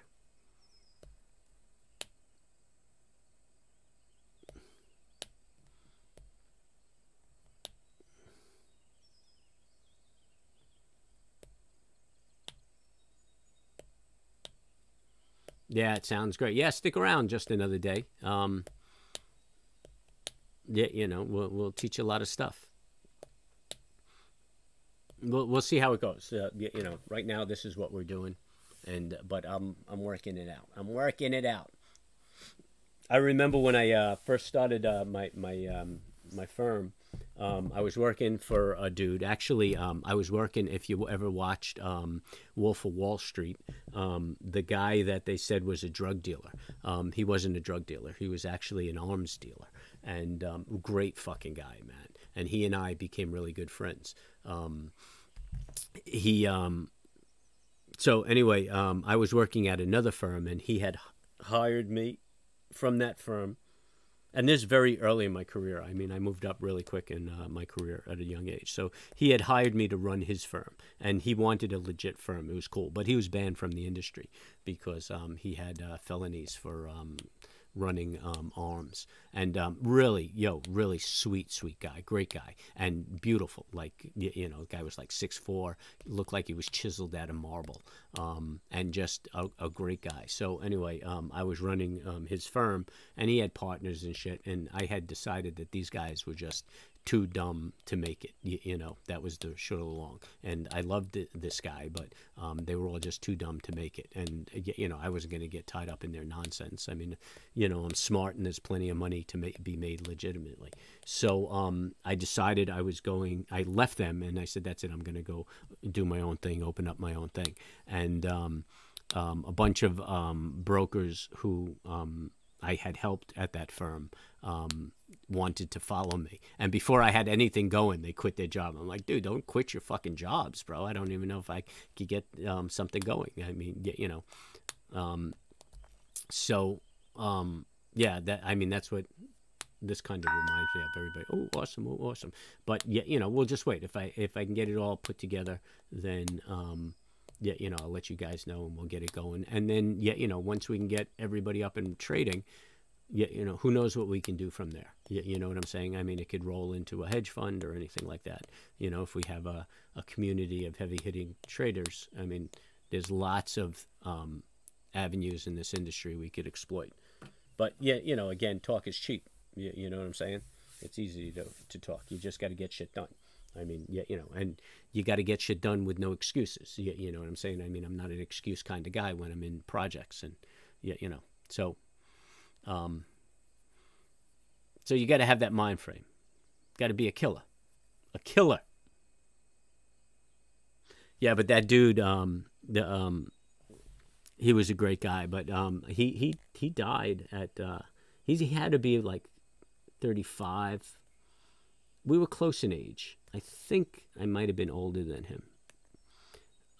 But not much. But anyway, I mean, this guy, I mean, you know, he was beautiful and he was chiseled, but, you know, he would use steroids and shit. And he wasn't like a big, bulky guy. He was a long, lean, ripped, muscular. Looked like a fucking warrior. And I mean, like, even his fucking toes had muscles, but it wasn't, like, bulky. And you could tell this guy was dangerous because, I mean, he was quick, he was agile, you know, and he wasn't, like, one of those meatheads. So, you know, those muscle-head-looking guys. It's like exactly what you would think a Navy SEAL would look like or something. And but to get there, you used to use steroids and shit like that. And this guy had like medicine to help him pee, to help him sleep, to help him shit. I mean, he just fucked up his system. And one day he went out to a club. He had a limo and everything. And he went out to a club. He had his fiance with him, a bunch of guys, and he was partying. And he said, I don't feel well. I'm going to go to the car and just lay down. He went to the car. Everybody partied out to the night, went back to the limo. There he was, dead in the fucking car. It was such a shame. It was such a shame.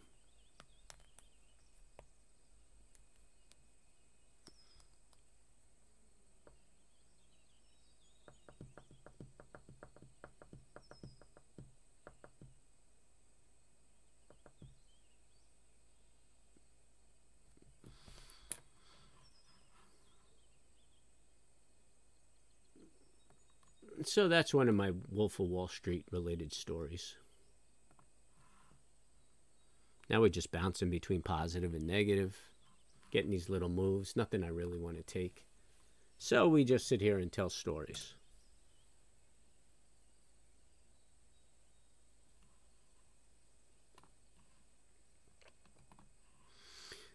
We can call it a guild instead of a clan. We'll call it the Guild of Calamitas. Well, you know what? The Chinese don't believe that you should have any negative connotations in your titles or names. Not that I'm Chinese, but yeah, we'll figure out what to call it. Something positive.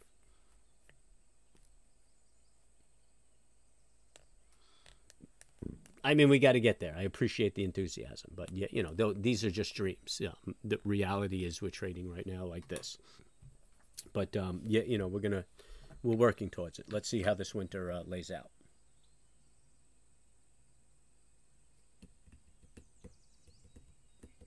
Get our little community going.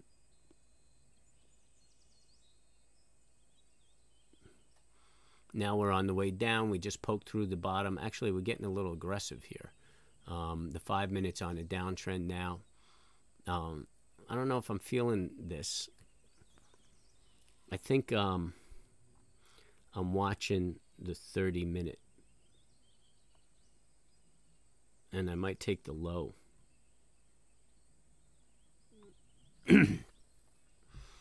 I think if we break that 396... 3960 area, 3964, we may have 60 points in it.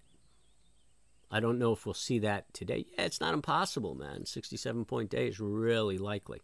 So I'm going to watch that. If we churn around here, then we're getting a bear flag set up on the daily for tomorrow, which is going to make a nice day for tomorrow. And before the non-farm payroll report, you might see something aggressive. So I'm probably sitting on my hands until I see something trigger. And if you think about it, yesterday we took a little trade, I believe, in the morning, if I recall correctly, because the days meld into one. So we took a little trade first thing in the morning, and you know, picked up a few bucks, and then we sat around waiting for a daily setup to trigger. And on that setup, that's where we made our home run. So the daily moves are usually bigger. Right now I'm looking at this 30-minute move. And then tomorrow, if we get that flag, I'm going to watch that daily bull flag. And hopefully it doesn't trigger in the pre-markets. You know, it'll give us an opportunity to get involved. But if you look at the daily chart, actually, let me just swing it up and you'll see what I'm looking at. Bink. A little hard to see because I got a lot of shit on that chart. A lot of shit on that chart. So that's another... Why can't I get rid of that? Okay, there we go. Oh, and now we open something else. So that's why you use multiple charts too, because, I mean, I can put a lot of indicators on a chart, but I trade on price action. I want to be able to see the price action. So a lot of this, I couldn't trade on this chart because there's just too much shit. So here we got a long push down. I'm not too crazy about that indecisive bar, another push down, and this one's creating a retrace. And if we close up here, I'm looking at that as a good a flag and look for a break tomorrow of today's low with a test on that pivot right there where my arrow is, and away it goes. Away it goes.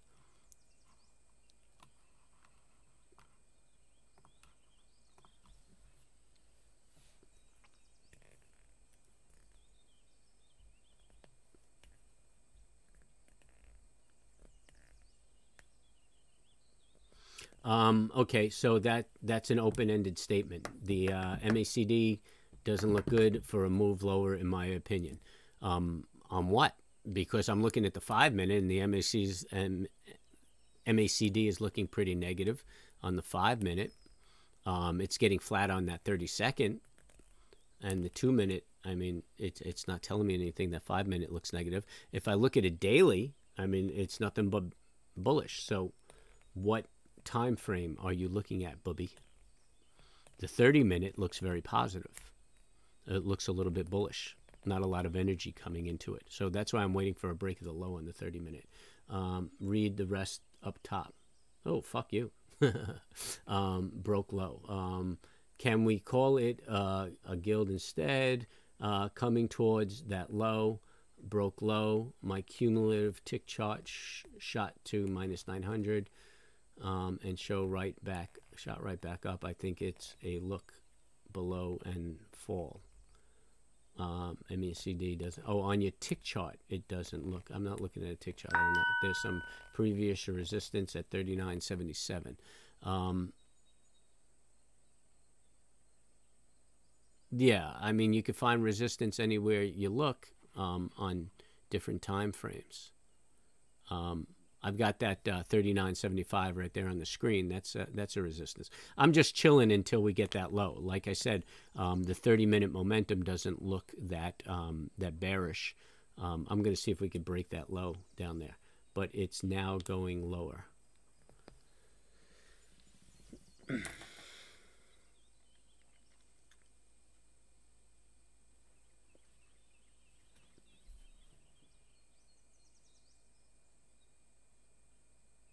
Cumulative tick chart. Yeah, I'm going to take a look at that. So I think it works the same way that the tick chart does, and how I'm accustomed and people I know use the tick chart, which is you know, maybe you use a 500 tick and you kind of watch the velocity or veracity of the tick chart, and it gives you an indication of you know, the aggression up or down, and you know if there's energy in the move or not. But yeah, I'm going to take a look at a cumulative tick chart as an indicator and see how it works. But yeah, I find them to be a good indication. But really, I mean, it's a momentum indicator too, and you'll find that most indicators can go under a category, and you know, so a momentum indicator is one category that I would assume that the cumulative tick chart would be categorized under. Things are falling apart. Russell's falling apart.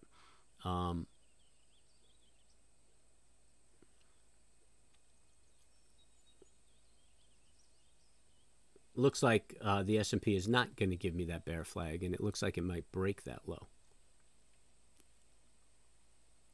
Let's see if it bounces off of that low.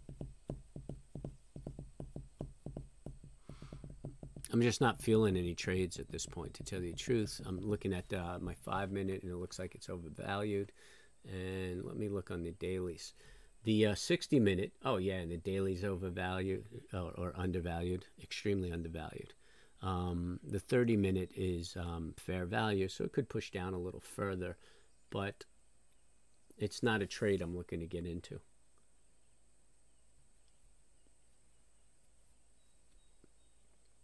Actually, I think we're due for a bounce. We may get a trigger tomorrow of a flag and then bounce back.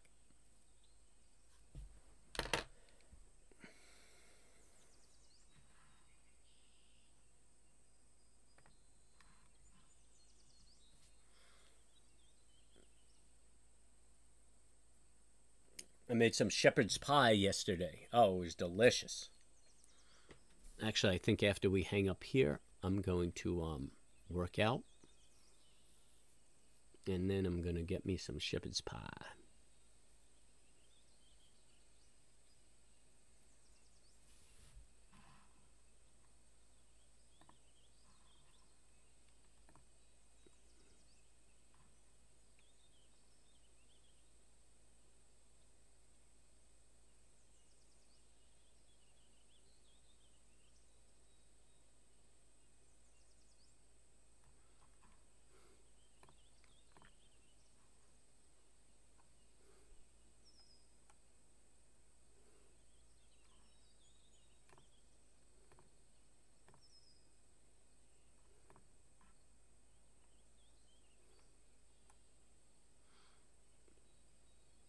Yo, dove season opens. I don't do any dove hunting.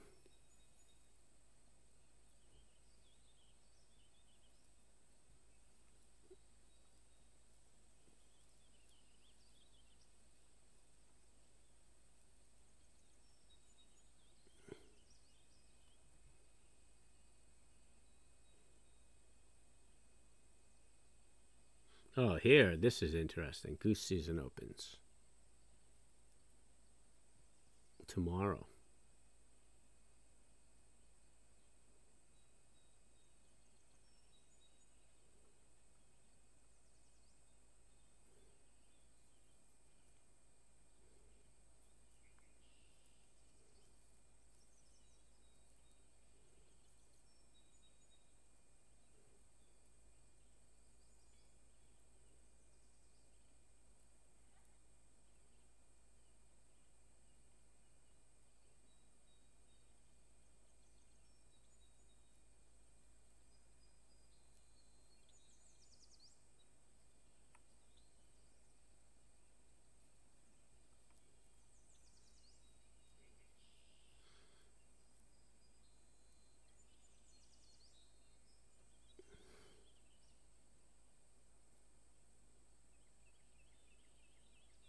Heiken Ashi. That's like a Renko chart, isn't it? Yeah, I've used Renko charts, or at least experimented with them. But I think the Henko Ashi is similar to a Renko.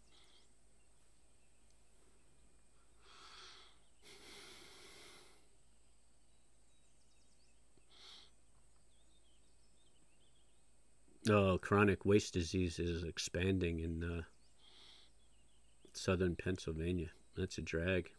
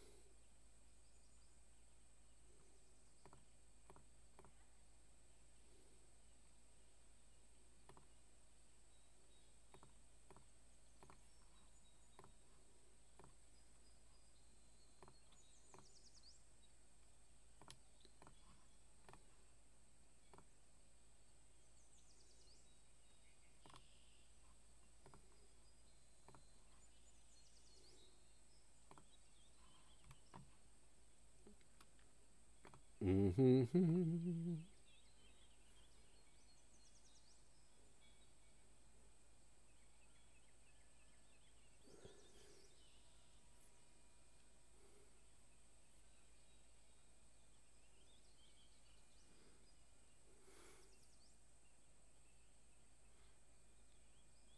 I'm just watching the markets, man. We're testing the lows of yesterday, but it looks like we might be rejecting that. We're getting a little rebound in the composite and the Dow and the Russell. Yeah, we're just range bound for this morning session.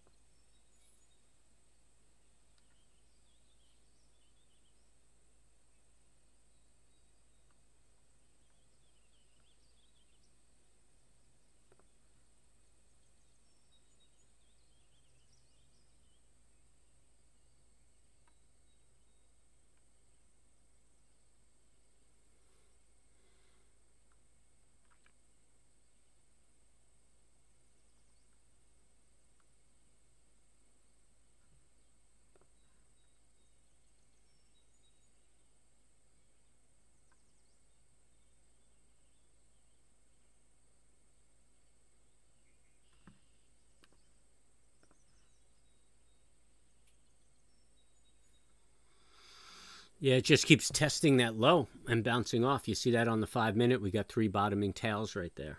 So I wouldn't be surprised if we move back to the opening range low.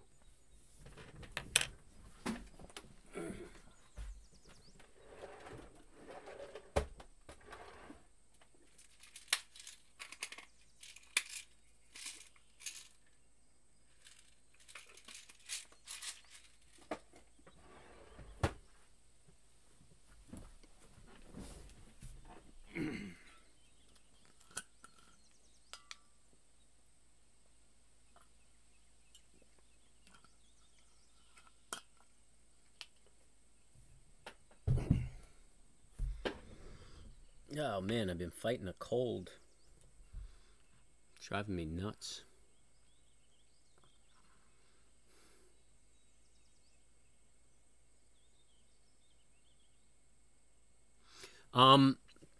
Because there's no payoff on the SPY. The contracts are small. The movement is small. The payoff is better on the SPX. The volatility is better. So, but I mean, that's why I do it. But there's no reason why you can't trade the SPY. Everything I'm doing here translates to the SPY. And if that's the dollar value that you could handle, then do that. Yeah,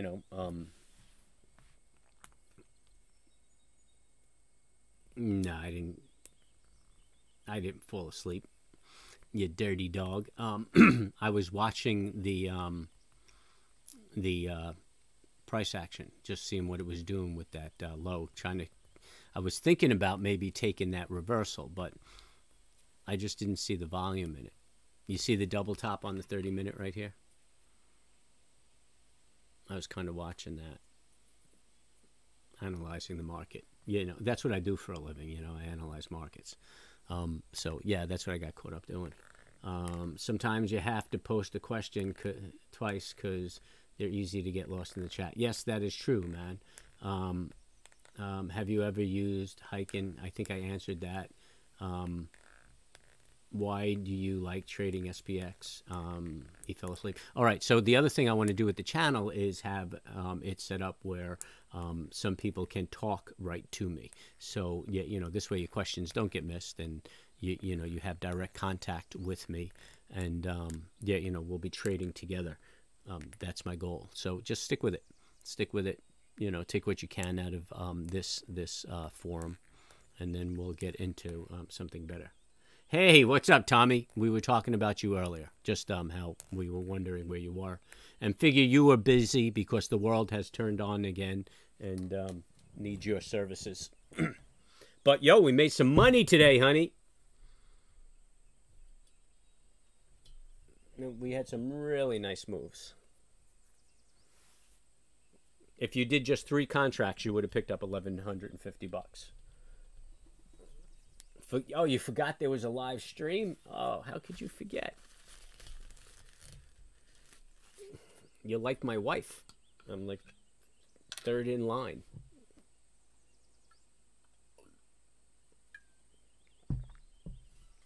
Actually, 4th.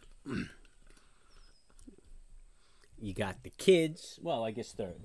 First the kids, then the dog, then Dave.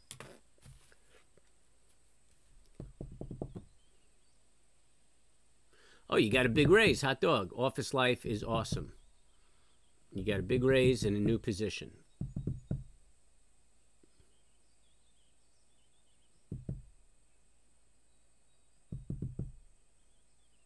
Hey, Tommy, you know what they say. The guys slinging mud are usually the ones standing in it.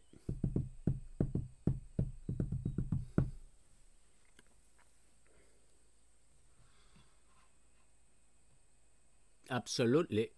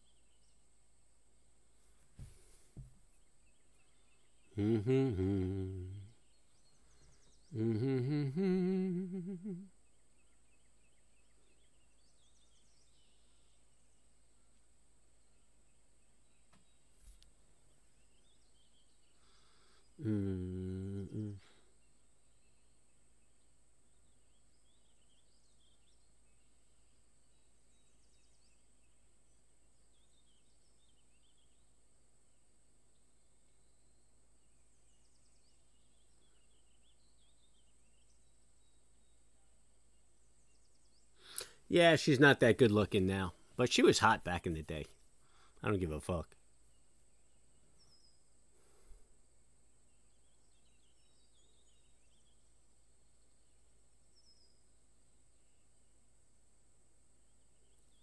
Well, you can't spread ES.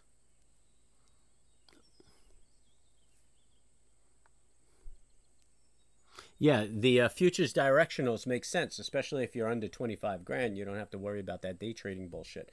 Also, the tax advantages for ES are for futures contracts are pretty inviting. I think you pay 15% on 60% of your profit and 30% on the remainder, or something like that. But yeah, there's not a lot to learn about futures, Tommy. Yeah, you're going to trade them on a cash basis. I mean, ES is a cash basis future. So you just really could look at it as a just like an option contract. Yeah, 1 point equals $50 on the contract. So it's 250 a quarter move.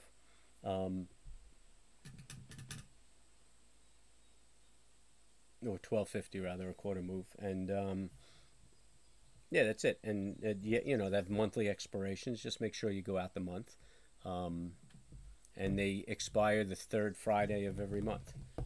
If you want to know what the front running contract is, I mean, you could look at any public quote, and they usually quote the front running contract.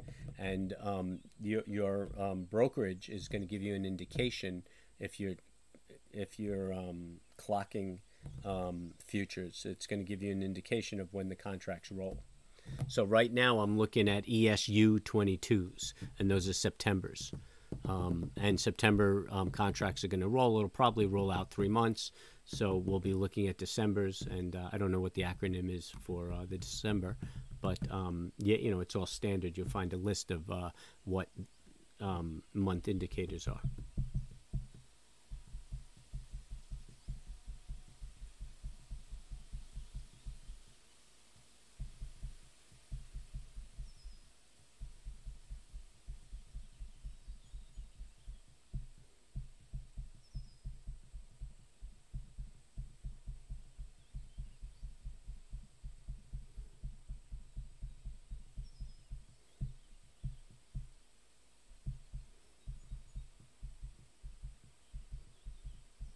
Yeah, the minis are good. The only issue with them is they're expensive to execute.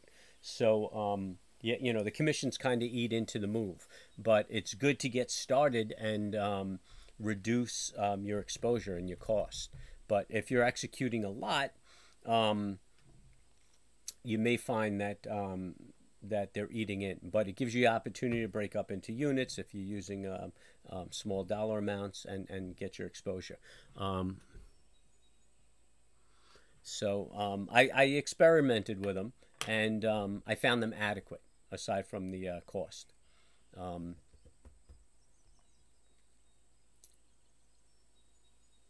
and I know they're used often, but I mean, I could handle the ES, so I'll go with the ES. And I mean, it's fun money at that point because I think the ES, the margin requirement is 500 a contract, and the MES it could be $50 a contract. I don't know what TOS margin requirement. Actually, Anthony, what's the margin requirement on one contract in TOS?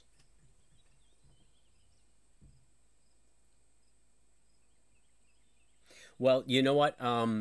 I mean, I guess it's all subjective, Tommy, as far as the cost.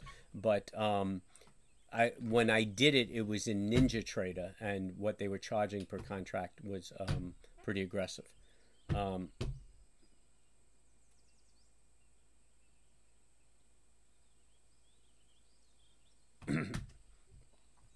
so watch your verbiage there, Anthony. $6 an option or a contract? I think you're talking about the minis contract. Margin requirement is $500 on one contract of ES and TOS. I think TradeStation's like $2,500.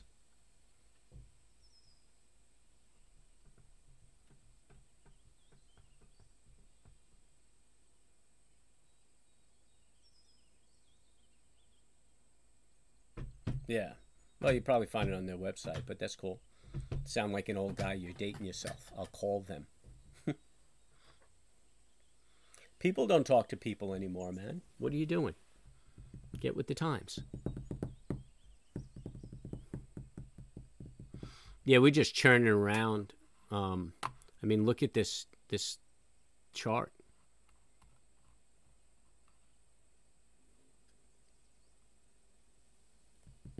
For 3 days, we're just grinding around here.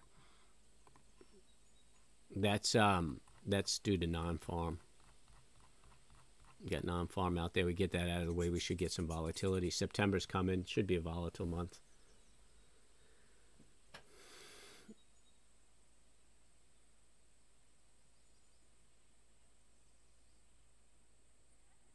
Oh, so when you said margin requirement is $500, are you talking about MES or ES? So yeah, I understand you need $500 in the account, but that doesn't necessarily mean it's $500 to trade the MES. Because I know on Ninja Trader, it's $50 to trade the MES.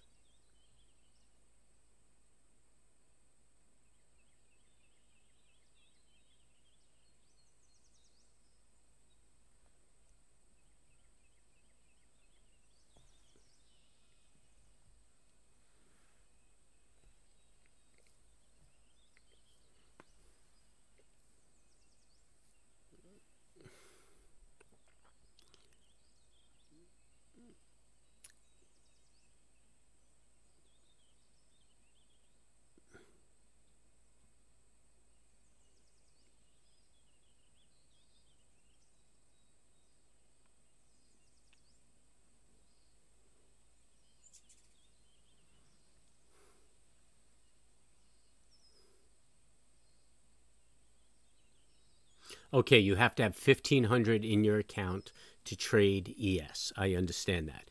But how much money does it take to trade one contract? So can you execute, you should, if the margin requirement on ES is $500, you should be able to execute three contracts at a time.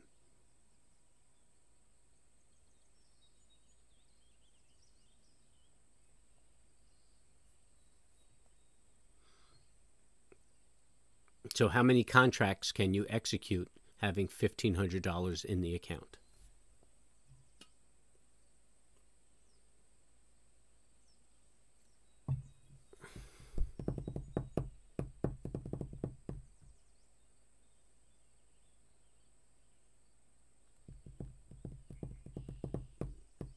See, I guess that's what happens when you call people, Tommy.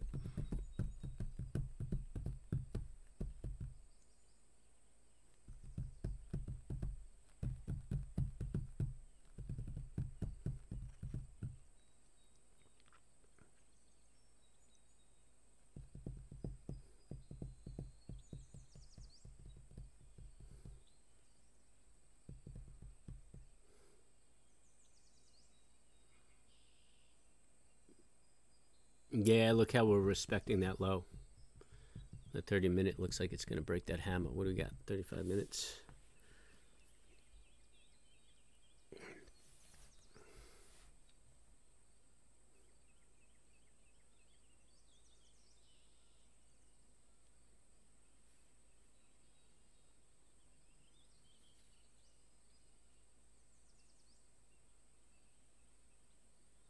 No, why would that? No.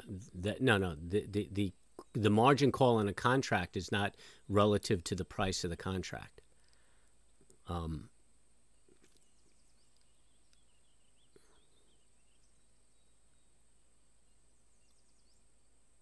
it's not like an option where the price varies.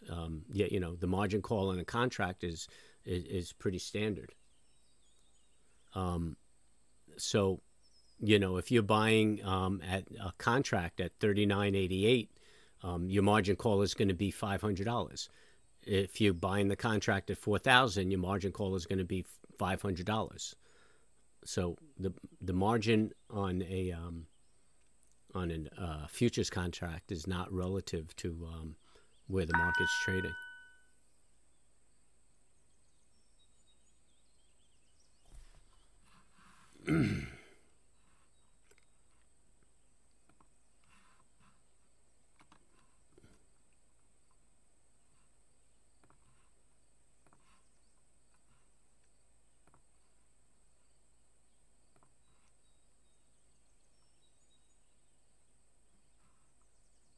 Hmm.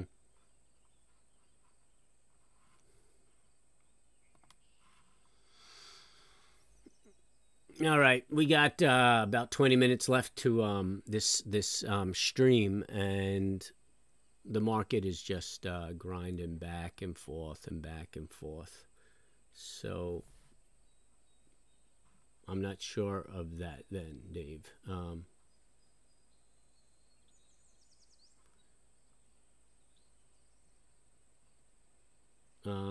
Well, the amount of contracts I can execute would depend on the cost. All I know is I need a minimum of 1,500 in order to trade at least one contract. So yeah, there's a minimum requirement to have in an account, but it doesn't necessarily mean that's the margin on the contract. So like next time you execute a contract, look back at your buying power and see if you have buying power and the ability to buy more contracts, because I think you should be able to buy 3 contracts with the 1,500. But once you dip below that 1,500, they're going to sell out those contracts.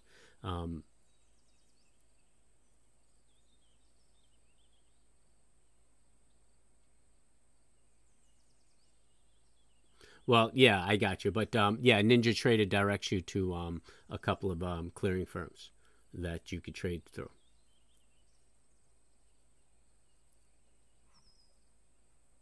But yeah, I mean, I've used NinjaTrader software and executed through, or had IBD clear my trades, or yeah, some other person clear my trades.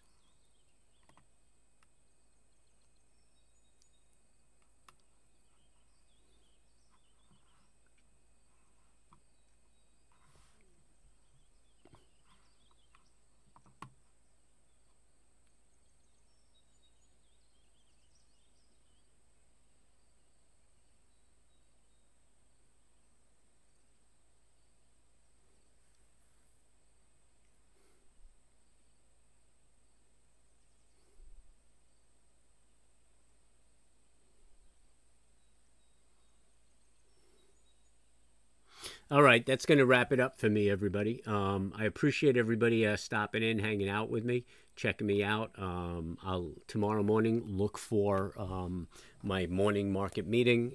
I try to get that out before 7 o'clock, and then we'll start up again at 9 o'clock. Hopefully, I mean 2 days in a row, or is it 3 days? We started Monday, right?